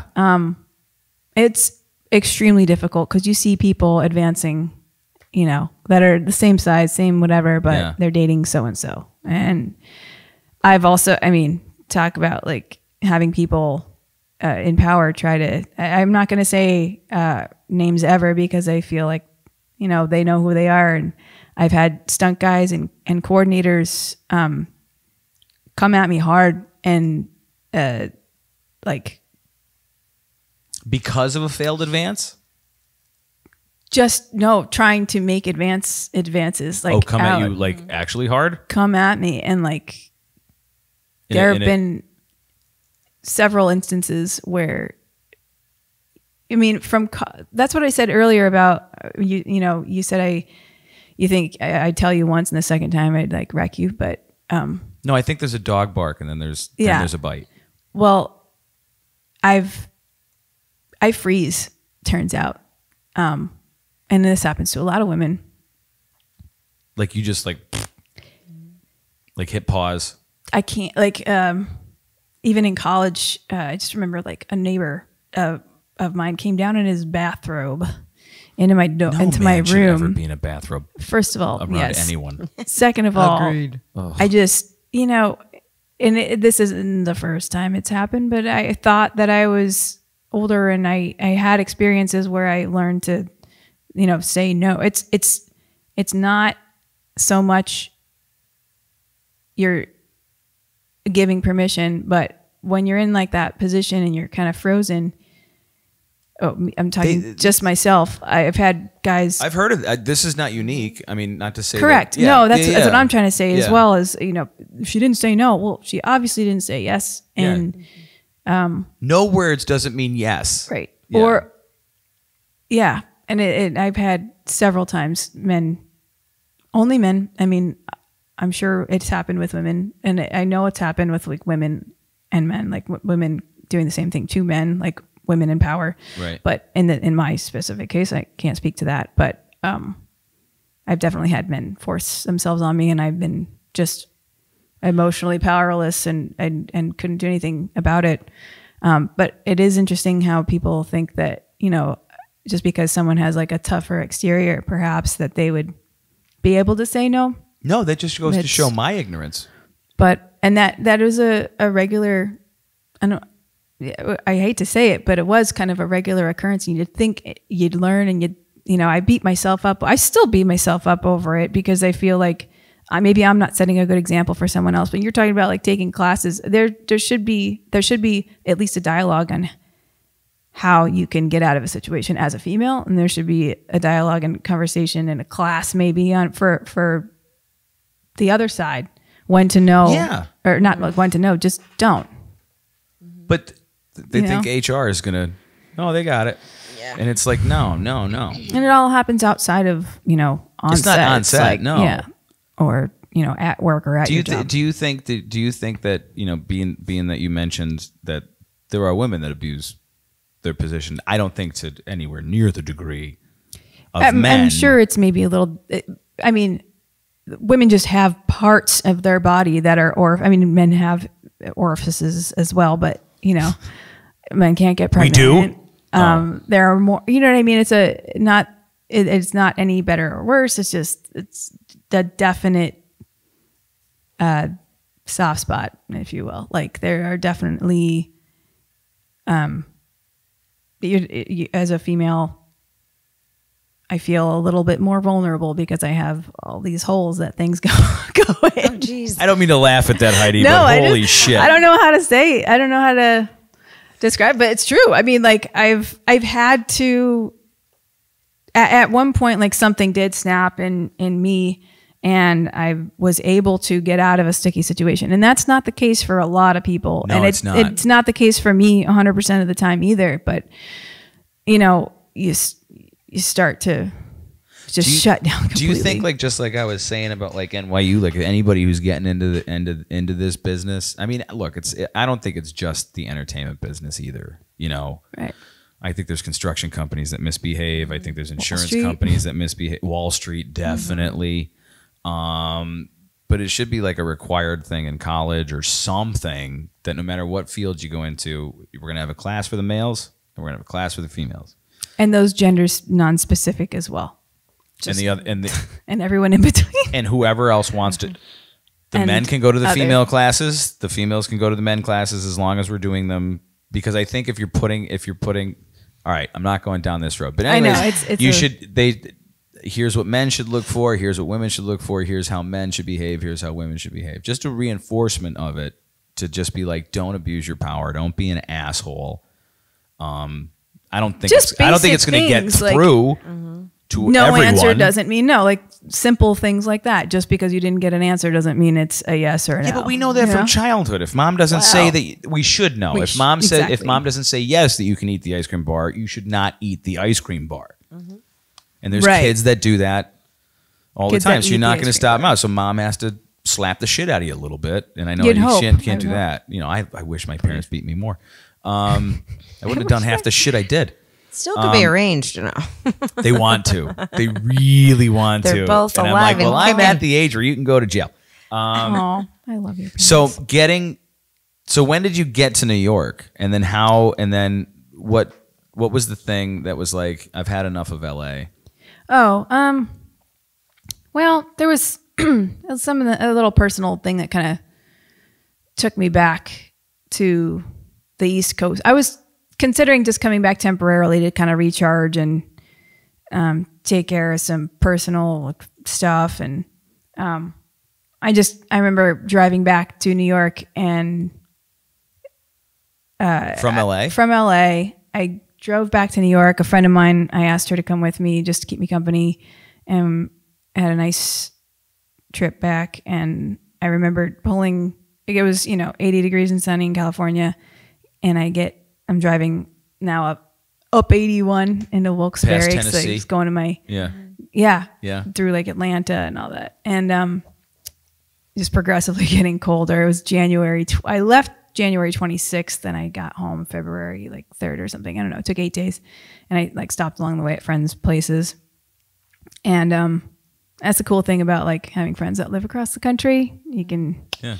No hotels. No hotels. Yeah. Yeah. But I did the dishes and I made breakfast and I always left a gift. Still cheaper than a hotel. Guest. Mm-hmm. Yes. Grateful guest. Yeah. Zero money on the way out there, but I managed to come up with some sort of... Same thing on the way out. When I asked my buddy for a ride to California. It's like, I want to go out there. Can you have a ride? He's like, I have 2 weeks in September that might work. I'm like, perfect. All right. Let's rock. That's good. Yeah. Sold Going Mary back Kay. on your own, buddy. Yeah. So he did. He wanted to go back on his own. And like he took It's a great drive, man. You get to learn a lot. He got stuck in a snowstorm on the way back in Colorado, I think. If I remember. You got to learn a lot. Yeah. Yes. So how did you? Cool. So when you got to New York, did you already have jobs lined up, or did you have? I didn't have anything quite lined up as much as I had a friend who was working on Spider-Man. And which one? The Amazing Spider-Man 2 with Emma Stone and Mark Watts, I believe, is the director. And Tom Holland? No, it was Andrew Garfield. Andrew Garfield. Yeah. Andrew Garfield. They were really cool too. But I got my, like, they pick pictures for, I don't know if you saw the movie, they have like people like Frozen and a lot of the stuff, like when he does his Spidey thing. Yeah. Well, they did a bus sequence where like we actually were on a bus that got hit. Like the stunt people were on a bus that got hit, and then they realized, I guess, they can't use background, so they ended up using us for a ton of days, and we did all this like cool like mocap stuff and green screen. And at so the that was same your first time, job out there? Or one of the first ones? That was one of the first ones. I had a buddy of mine recommended me for a couple of TV shows. When I got back the following, I ended up doing just Kevin some Bacon. And what's that? Yeah, Kevin Bacon, yeah. who is like the fucking coolest. Yeah, He's you know why? Seriously, the coolest. Bernie Madoff stole all his money. That's true. It is true. Yeah. Well, Bernie it might Madoff's be a true, piece of but shit. he's really. I always heard that really about him. He's a awesome. real nice, down to earth guy. Threw a pistachio at my head once. Was it open or was it No. de-shelled or shelled? No, it was shelled. Oh. It was awesome. He was cracking them, and then he was tossing them and catching them in his mouth in Steiner in the lobby. And he looked at me. That's so cool. And he took a pistachio. He looked at the pistachio and looked at me, and he just went, and just threw it at my head. Not even like to throw it in my mouth, like legit was just trying to hit me in the face with it. But nah, he was the coolest. And I got a job on the following, just doubling some random person, and met the crew there. And I really liked the coordinator. The coordinator really liked me. And it was really cool to find coordinators that I was just like kind of like on the defense always, because I didn't have any interest in hooking up with a coordinator to get a job. But it's really cool. Most of the coordinators in New York are married and have families and are cool, legit. Last thing on their mind. Yeah. They just want to do the job. It's like the cowboys of the West and the gangsters on the East. It's pretty. It's pretty cool. It's pretty cool. You know, so they're all about family. But it seems like you're getting better and better gigs. Well, yeah. So I mean, off of reputation as opposed to who you know because you know them or because you blew them. Right. So, and not to say that anyone in California is doing that exclusively, or that's only the way you get a job in California. Obviously, if you're good, you'll work as well. But it just seems like there's a little bit more there. There's a little bit more. Yeah. And that's just my personal experiences. Yeah. But yeah, New York, working, got recommendations, and just kept training, and I got really into. Like same thing with college, where I just wanted to keep doing other things. I realized like what the coordinator, I wanted to do well as a performer. So I would ask the coordinator, little questions here and there, and just like little bits over time, and then started to get an idea. Tips and tricks, but not like start at the beginning. Right. What should I know? Right. Yeah. Right. And learning more about camera angles and stuff like that, and lenses. And I was into photography when I was a kid. My little manual Pentax camera my sister gave me when I was 16, and just learning the very, very basics of that kind of stuff. And then hearing the vernacular and like the language on set, even for years before that, and making my own little movie. Like what I did go to stunt school, and we had these like little camcorders with the little cassette tapes in them, and we'd try to do the best we could. But you'd actually choreograph and film sequences, right? Yeah. So I had been doing that also, right along with whoever had the equipment. I just didn't have anything. I was very, I've been starving in my in New York. I'm lucky it only lasted maybe a couple months here and there, maybe couple months out in California, where I was literally going to bed like with stomach pangs nights after night after night, and no money at all, and learning how to get by, but still, like, if you love what you do, and that kind of fed me. But you don't regret any of that? Not at all. It totally did, and it really makes you appreciate it. Not that I think you need to actually starve and suffer, but if that's a consequence of it, you'll learn what you really like. If I was working in accounting and starving, I'd be like, this is fucking dumb. What am I doing? I hate my life.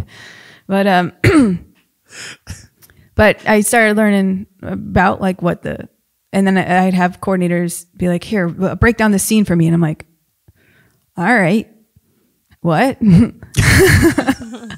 So that's how I learned to properly do that kind of stuff. And then I ended up, because of, learning that stuff, started to kind of have an eye behind the camera, which helped in turn make me a better performer, and which also helped get jobs, and to know that I'm someone that a coordinator can leave to their own do devices. To do what they do. Oh, trustworthy. That's a thing. Everyone's hitting the microphone. Sorry. I know. Sorry. I'm in it too. But and then eventually I had an injury. I don't know, I'll kind of breeze past this, but I had an injury in 2015 where I essentially broke my neck and oh, you told me about this. Yeah, and had a lot of nerve damage and couldn't really work for a while. But and that was just like a freak accident. It was not anything anyone could have foreseen. But in getting back to work, I had to turn down a job on The Purge, which was a movie that was shooting in Boston at the time. Oh, I heard of that. Right? I think they made one, right? There's a thing. I actually, when they asked me to do the job, they were like, it's in Boston. It's like 2 weeks. I was going to make like 12 grand easy. Yeah. Wilkes-Bare's in it. The Purge? Yeah. It's one of the towns that gets purged. Are you serious? Yeah, actually, it is. Huh. It says we might have to go back and look. I might have to. So you miss out on the purge. So not knowing the purge is going to be the purge. Well, I mean, I knew what it was going to be, and I was like, oh, that's great. I was like, well, I'm back to work, but I have to, full disclosure, I can do just about everything except if I'm like ratcheted into concrete. And they're like, it's literally the job. You're getting a shotgun blast to the stomach and you're getting ratcheted to concrete. And I was like, I'm going to respectfully decline. Yeah. It's the first time I ever had to turn down a job coming back to work. And then I got a call. Because you wanted to walk for the rest of your life. I did. I thought walking would be, breathing would be cool. That might be good too. Breathing. Yeah. Yeah. And necessary. But it might have been the same day or just the day after, I got a call that there was a part that I wanted to audition for BLINDSPOT. And again, I was like, oh, I don't know if this is like a stunt job or if this is just, and my agent, I had another agent at the time. So I did like a self-tape audition for BLINDSPOT. Is that when you like set up your camera and just flip? No, it was an acting part. It was. Oh, really? It was like a speaking. Yeah. Oh. Yep. It was a speaking part, and it was a bad guy. It was a 2-episode deal, and they call that a 2-episode. My left ear is gone. That's okay. Huh? I'm like Picasso. Oh, there it is. Okay. All right. Oh wait, it went away again. I don't care. I don't need to hear it in both ears. Oh, it's the thing down bottom. It worked. It's the connector. Whatever you just no. Right. Whatever just happened, fix it. Now you know how Eminem felt in 8 Mile. What? Oh God! Like, I got no snare on my headphone. I thought you said an M, not Eminem. I don't know what an M is. An M, Eminem, and I can't do M's. I'm gonna stop. Can you say sea anemone? Nope. Okie dokie. So you get offered. You get offered this gig. Well, I didn't even get offered. I got an audition. And I was like, well, this is an acting part. At least whatever. So I set up my my laptop and I did my little audition. I sent it in, thinking, and I do this all the time, like. Either for like a one-liner or for a stunt part where they want to make sure you're not like in it. Even if there aren't lines, they'll give you something with lines and then usually cut them. But yeah. Or not even more money, but you can negotiate if you want. But I don't know. I don't think I've ever really negotiated. The only thing I negotiated with this was just the extra 10% from my agent or whatever, 15. Right. And but I got pinned and then I got offered the part and it was for 2 episodes. It was playing a Russian redhead. What season's this? 1. First season. 1. First season. Okay. So episode 9 and 10 of the first season. And it was the role started off being just redhead, but then like you learn her name, Kate Williams, and she's a Russian spy basically. And the audition was in English. It was like with a Russian accent. Yeah. And I get the script and it's in Russian. Well, it says spoken in Russian. And so I immediately called like an ex of mine. I'm like, who was Russian? Can you teach me how to say this in Russian or tell me what it is in Russian? Because I don't want to be the phonetic. I was like, I just want to be prepared. I'm sure they'll tell me what to do eventually. But like days were going by. I was going to rehearsals because there was a lot of fighting. It was a huge fight scene. Again, I told the fight coordinator, I'm like, I can do everything, but like, get really thrown really hard to my back or and whatever. Speak Russian. I was having a little nerve issue. This is my first thing back. And I was a little bit of issue with my neck and my left arm, but he was great. The fight coordinator was great in working around my issues. And then she gets dumped overboard into the Hudson River off of the Intrepid, which is like so cool to work on the Intrepid. Mm-hmm. I love it there. I've been to a fashion show for Fashion Week there. Wait, the fucking battleship or whatever? Mm-hmm. You got thrown off the Intrepid? Well, here's the thing. I was all game for it. I had to think about it because I did just, break my neck. It's like 150 feet. It was sick. I was so excited and then realized logistically I could not do it because they colored my hair and the reset after being dumped in the river would have been a 3-hour reset. And on the schedule for the day, I was in every single scene. So it went right from that to the chase, to the fight scene, to this, to that. There was just no time. We're racing the clock with light. And, so I had to get a stunt double. Just for that stunt. Really? Yeah. How'd that feel? So it was weird. So weird. But it was cool. The girl was my friend, didn't look anything like me, but they did her hair just like mine. Right. And all you saw of her so that was not me flipping over the side of the Intrepid, although I wish it were. I wish it was. You can still go back and just do it if you want. I was thinking maybe, just do it. Why not? Woo! And it had to be done first thing in the morning because of tides and shit. So, no shit. Okay. So that's why, like, it just logistically would, like, they couldn't just do it at the end of the day because the water would have not been at a level where you could safely jump into it. But it may have saved my life. Who knows? Like, I don't know. I could have like flipped over and like hit my neck on the water and just died. But so you did your 2-episode arc. Yeah. And you thought you were done. That's great. And then the lead stunt double ended up tearing her hamstring horribly, like off the bone. And they were looking for a replacement, and they were just having a tough time finding someone that was the right height and body type. And I think they brought me in just for a rehearsal, and I knew that it was kind of like my audition without being an audition. So I studied the fuck out of the show and both of their movements, and they're like, oh, she kind of moves like Jamie and kind of like Kai. This is great. Not like realizing that, well, I did my fucking homework, you know? As you're supposed to do. Yeah. I just wanted every advantage I could get. And it ended up working out great. And they kept me on board, doubling her for the rest of the series. And so I worked all the rest of the first season, the end of the first season. What episode did you come in? Because you did 9-10. And then I didn't come back till, I could be wrong, but I think 18 or 19. And then so they did 23 that year too. Yeah, they kind of brought a person in here and a person in there, and they just weren't working out. And the other stunt double was still working until, like, she and I were actually working together toward the end. And then the last like 2 episodes, I think at least, I had them on my own. But she kind of like phased herself out, and then she had her surgery, her first surgery, I should say. She's had 2. Terrible. I think she's having another one. She's freaking awesome though. Her name's Kai Furneaux, if you ever want to like follow her on Instagram, because she's really, really cool. Like every day she's like, oh, I'm just out in the Australian outback with a bow and arrow going on. She was on Naked and Afraid like a bunch, and that's me in my house every day. Naked. Yeah. And that's different. Why did I get this full-length mirror? So how many seasons did you do on that? We're in our 5th season, and I'm shooting until the very last episode is done November 20th.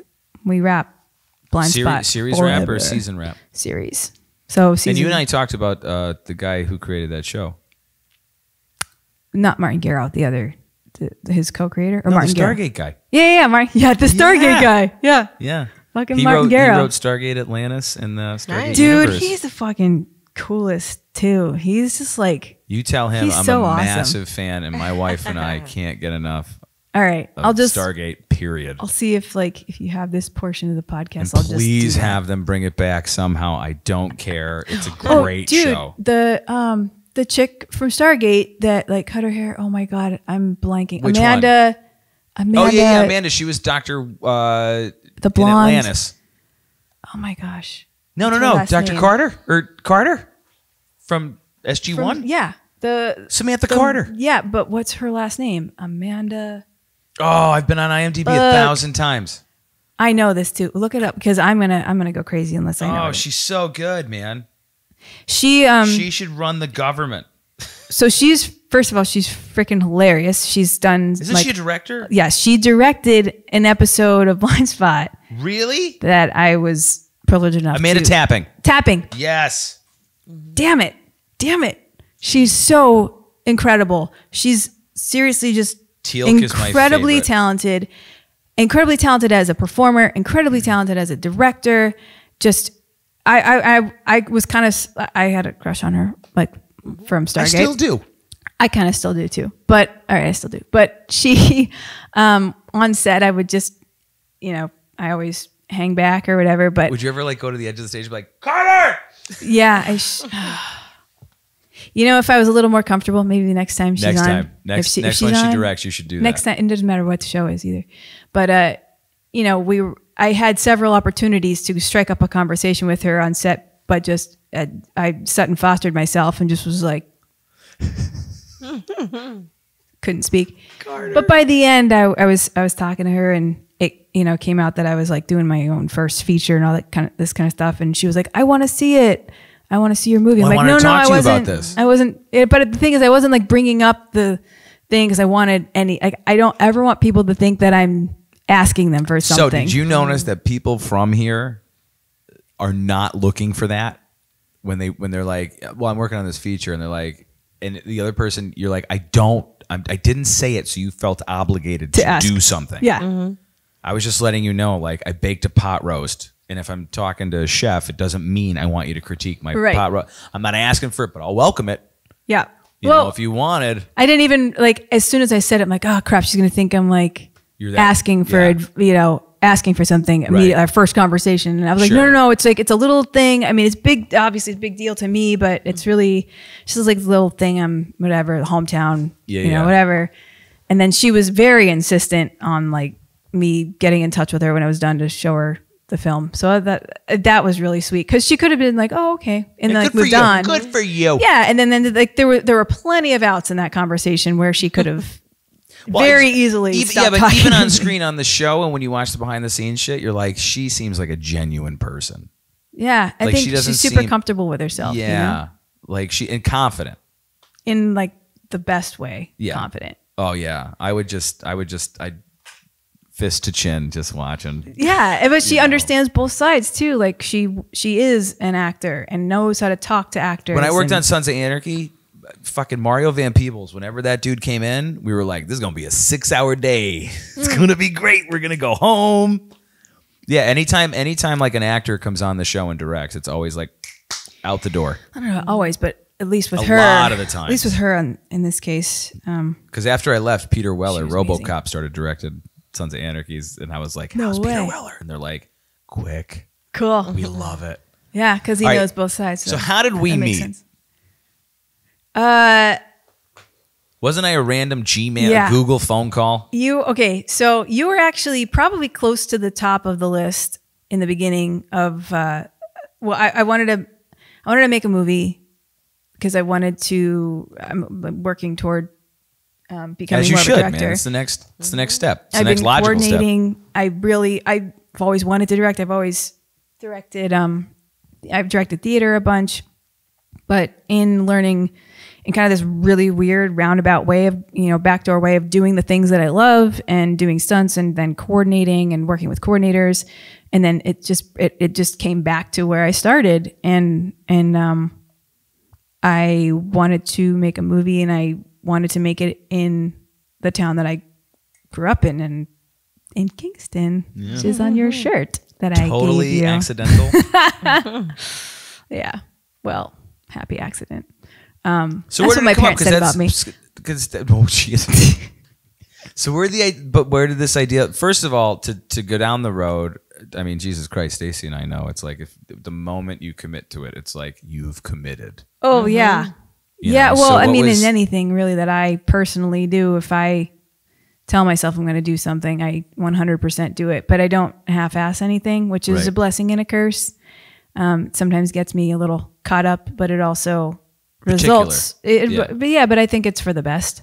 So far, it has been. We just did a shoot where somebody put a goddamn sandwich in it, and we had to spend. Oh, the sandwich cake! I had to do a 7-minute 4K fucking rotoscope of a sandwich out of a shot.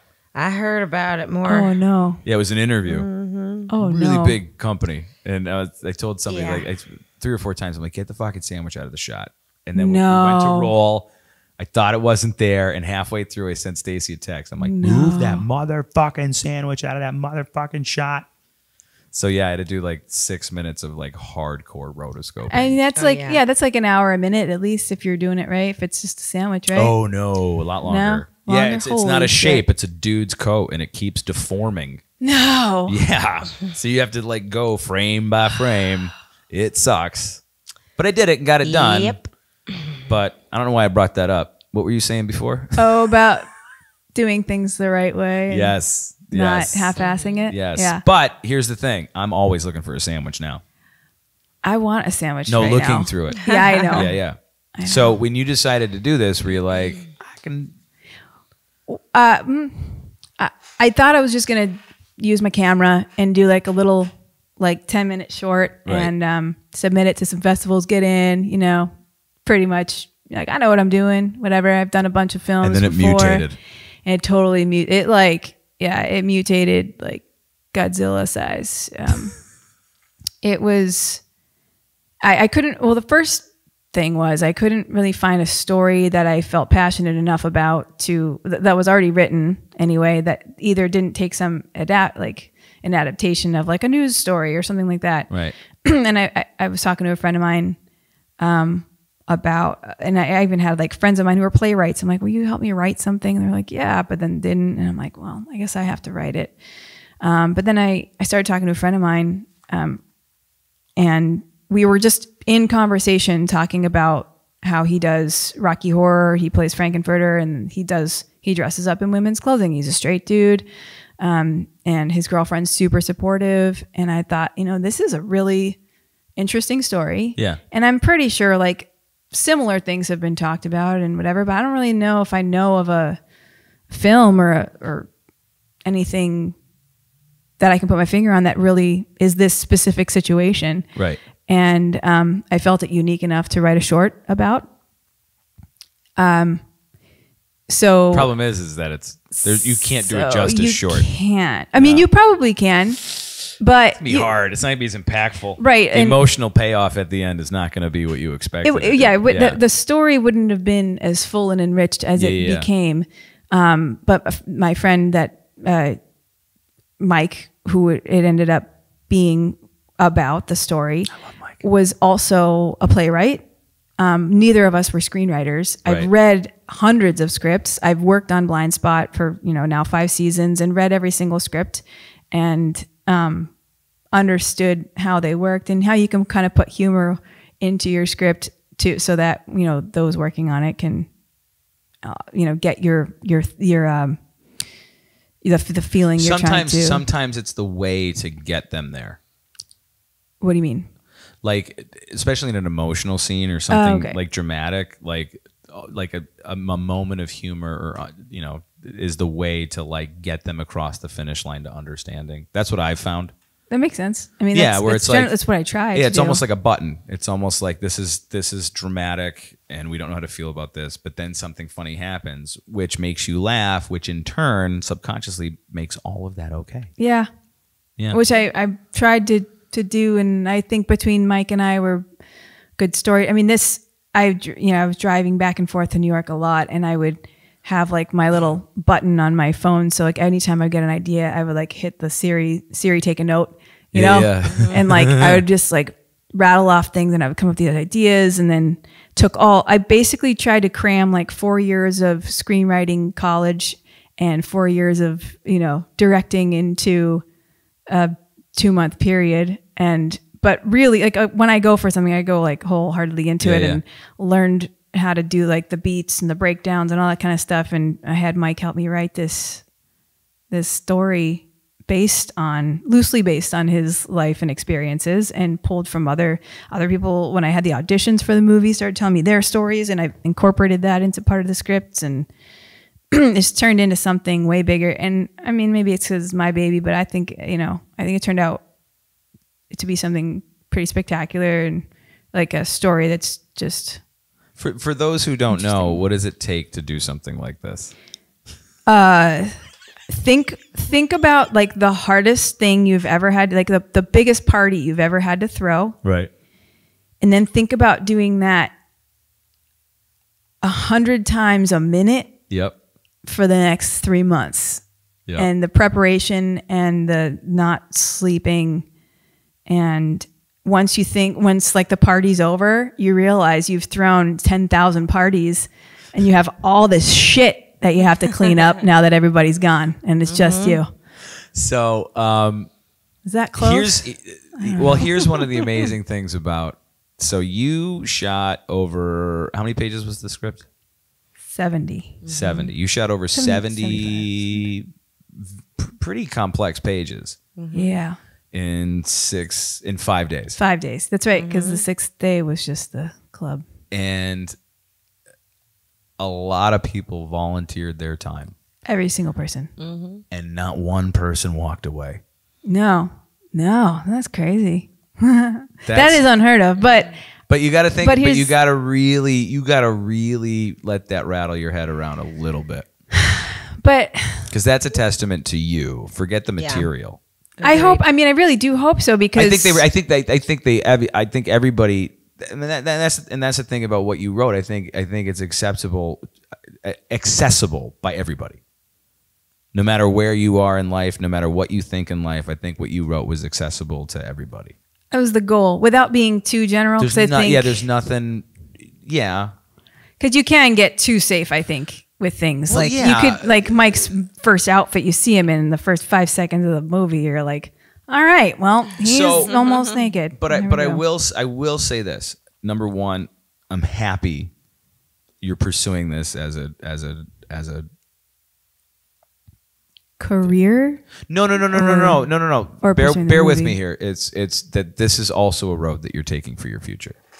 Because I don't know where you stand on your day job, but I'm happy that this is where you're heading. Yeah. And that being said, anytime anybody does anything, and I have experience with definitely seeing my shit in front of an audience, not knowing how they're going to respond to it.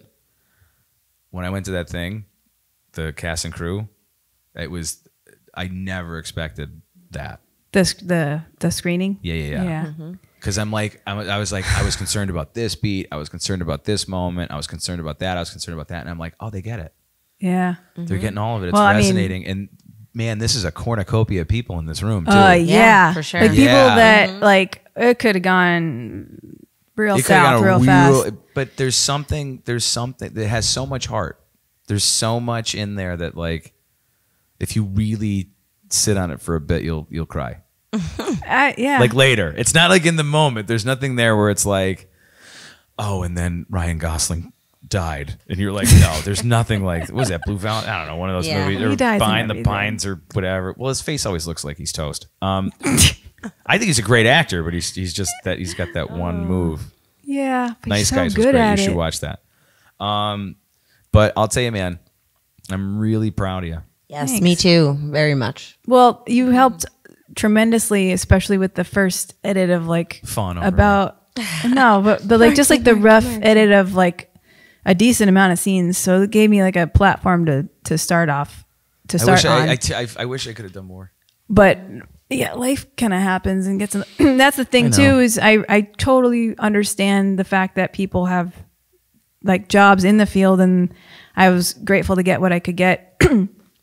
And I think at one point when I basically was calling everyone to find cameras, to find. This goes back to how we met. I just had a list that I went down. I'm just that.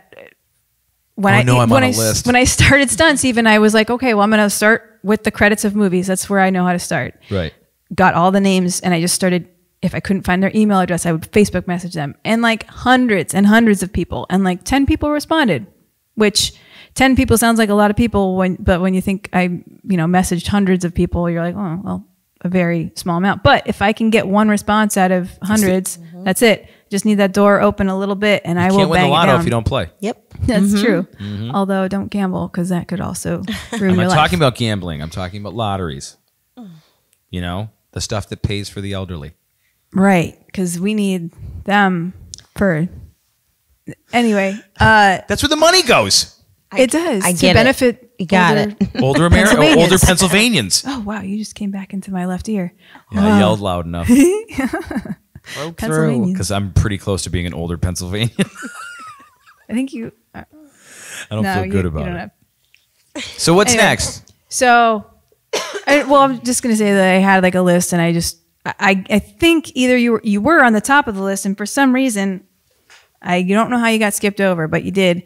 And I'm at the bottom of the list again. I'm like, let me just check through this list again. I'm like, oh wait, I got Stacy and Marky. The fuck kind of name is Marky for a grown man? But That's a later podcast. yeah. But I just call. I think I called you. Well, Corey Burns got us Corey together. Burns. Yeah, and then I convinced and I'm like, wait, him he's on to my have a list. phone That's call. right. Corey Burns was like, gave me your names. I'm like, wait a minute, this is ringing a bell. And I look back, and And sure then I enough, forced him to have the phone call at his house that day. Remember, in the backyard. That's right. And then we discovered forced that me? you were in my Yeah. brother. I'm and like, come on, What was I in-law's saying house. before? You were just like, because you always look at me when I'm like, I think it might be free work, but maybe not. And maybe just we should talk to them. I was immediately. It was like, I don't have money. I know, but y'all had that little connection with you giving her brother like a paycheck or something. Like, oh yeah, your brother-in-law. You're in my sister's house. You're like, I was in your sister's house. So then I was like, this is gonna go great. Yeah, but that's a weird. Oh, I totally forgot about that. Yeah. That I was like, oh, this is serendipity. Yes, and that's why I was like, oh, thank you, God, we can do it. We can help her. I gave your brother-in-law a paycheck once, not for me. No, but still, you're in their house for an hour. Weird. Yeah. Why did you want to do this? Yes, the 2 dogs. Yeah. They were really nice. Big dogs. I think they were brown. I don't know why. One was brown. Yeah. One was black. Yeah. All right. They were nice. Yeah. Why did you want to do it? No, F-word? like I just saw, like, because I saw the piece that Ryan Leckie had done with her. I mean, you know, and I thought, you know, I was like, oh, she'd probably be really cool to work with, and if she's not, then we'll find out. So, I think let's have a phone call at least. I think I said to you, I think we have to do it because it's the only. There's no better film school than going to fuck up something. Yeah. You know, and just being there, fucking it up, and hopefully we don't. But anytime something terrible, you know, happens, I think that's the thing that makes you a better filmmaker or artist or whatever. You look at the mistake and you go, I know how to fix this now. That was like the coolest thing was having people like you and you there that knew what you're doing as far as keeping things moving. Because honestly, like doing TV is like the best practice for getting shit done because you have to finish things. And I had to finish. So I think you were at least happy with the fact that I had prepped this as best as I possibly could. No, you did a lot. I think you wore way too many hats. And I think that that's a good lesson for the future is to be like, look. Well, in this case for free you didn't work. have a choice, man. I didn't. You did not I was going to say. But being that you did that, what a great way to learn. Yes. And also. Because you know what it takes for anybody else to do it. Right. Just to speak in their language. You know what I mean? Like which puts you at an advantage to being able to talk to like a UPM or a line producer. As much as I did, I also understand the value and the importance of having people run departments. And although I did a lot of prep and wore a lot of hats in the beginning, I took my hat off and gave it to people. And I was like, this is yours now. Because on the day, I'm not going to be able to deal with props. I'm not going to be able to deal with hair and makeup. I'm going to need you. But finding the people that had zero experience but had like the will and the drive to be there for 18 hours and I would tell them on set, like, I'm like, dude, don't be afraid to fuck up, don't be afraid to make the mistake, right? Just take pictures of everything. That's all I ask. Just so we can cover our ass, you know, and you're gonna get the best education you can for no money. Like this, you're not making anything, this is worth this much. Totally. Yes. And even for people that were volunteering that had never done anything like this before, even if they don't do this specific thing in the future, I've already had, I don't think there's a person that worked on this who hasn't said, you know, that really helped me prepare for this or meet this person or whatever. Absolutely. So, that should be or that's the best food I ever had, you know? But serious. I don't want to take up too much of your time. So what's next for you? I have to pee. After immediately, but let's forget the immediate future. Let's finishing out the last bit of post in this film. I'm already kind of thinking about what I want to do next in that realm. Finishing Blind Spot by the end of November. I'm working at home with Amy Sedaris. I'm coordinating her show again until February. By the way, Blind Spot was also nominated again for sunts for the Emmys this year. They should make it an Oscar category. Yeah, that's a thing. Stand up for stunts. I'll help. Yeah. I have no problem. We should put that in the description. Stand up. Yeah. Hashtag stand up for stunts. Yeah. Yep. That's a thing. Are we going to see more of you soon? Yeah, because I'm going to probably need your help to finish the final really edit. are sunshine in a hallway. You're sunshine in a dark hallway. No. Yeah. Stop. Yeah. You're nuclear fusion. Oh, that's cool. I'll take it. Love it. I'm very happy to have met you. I feel honored that you're in my life. Stacy doesn't like you too much. Oh, stop it. I went over her house for dinner the other day. Damn it. Yeah, and I wasn't invited. Nope. I was not invited. Says a lot, doesn't it? No, I had something planned with my wife, and Stacy's like, I'm going to Heidi's. I'm like, do I have to go? And she's like, no. And I'm like, all right, I got to go deal with my wife. You can always come to my house. I got to bring my wife. With your wife. She'd probably have a good time. Yeah. And now, now I'm going to have a dining room table and everything. Oh my God. It's great. I've made it. It's beautiful. I've made it. I got oak. Yeah, no, not Oak. Hey, will you tell your buddy over at BLINDSPOT that I'm a big fan? Yes. All right. Not like the way you'd be with the playbill in line. I would Right. actually No, probably no. meet him and go, "It's a real pleasure. You'd think you would, but you never know. I think we should maybe set up the meet and film it and see what happens. boy. Like He'll you just cry. have the iPhone in the back, like this He'll is just my buddy. cry. And I'm like, are we on a road that's bumpy? I don't know. You've changed a lot for my me. God. Stargate Universe was brilliant. Oh my God. It was the Okay. seeds of God. Battlestar Can you Galactica. just- I could see it. Can you just tell Sutton Foster I think she's awesome and high five or something? We don't have to get into the dramatics. This is great because I can But- just literally like take clips from this and show them. It's great. Like, I'm I not had the- acting like him. Oh my God. I'm trying to be the cool fan, okay? If I had Be the- cool It's now. like, you cool, know? high five, man. It's easy to be cool here. If my dad was For you. Bill Gates and he gave me $100 million, the first thing I would do is continue Stargate Universe. That's the first thing I would do. That's Maybe the strange. second thing I would do. The first thing is I would invest it in some. Oh, it was going. This is Not why you weren't surprising, though. invited. There was only 2 seasons. There was only 2 seasons, and I refused to watch the last episode of the second season because I know it got canceled. So I don't want Aw, to. Yep. you I don't still wanna have not know. watched the Oh. last episode of Stargate Universe. That's sad. So, All right, then. all right, let's go pee. Okay. Thanks for being here, kid. Love you.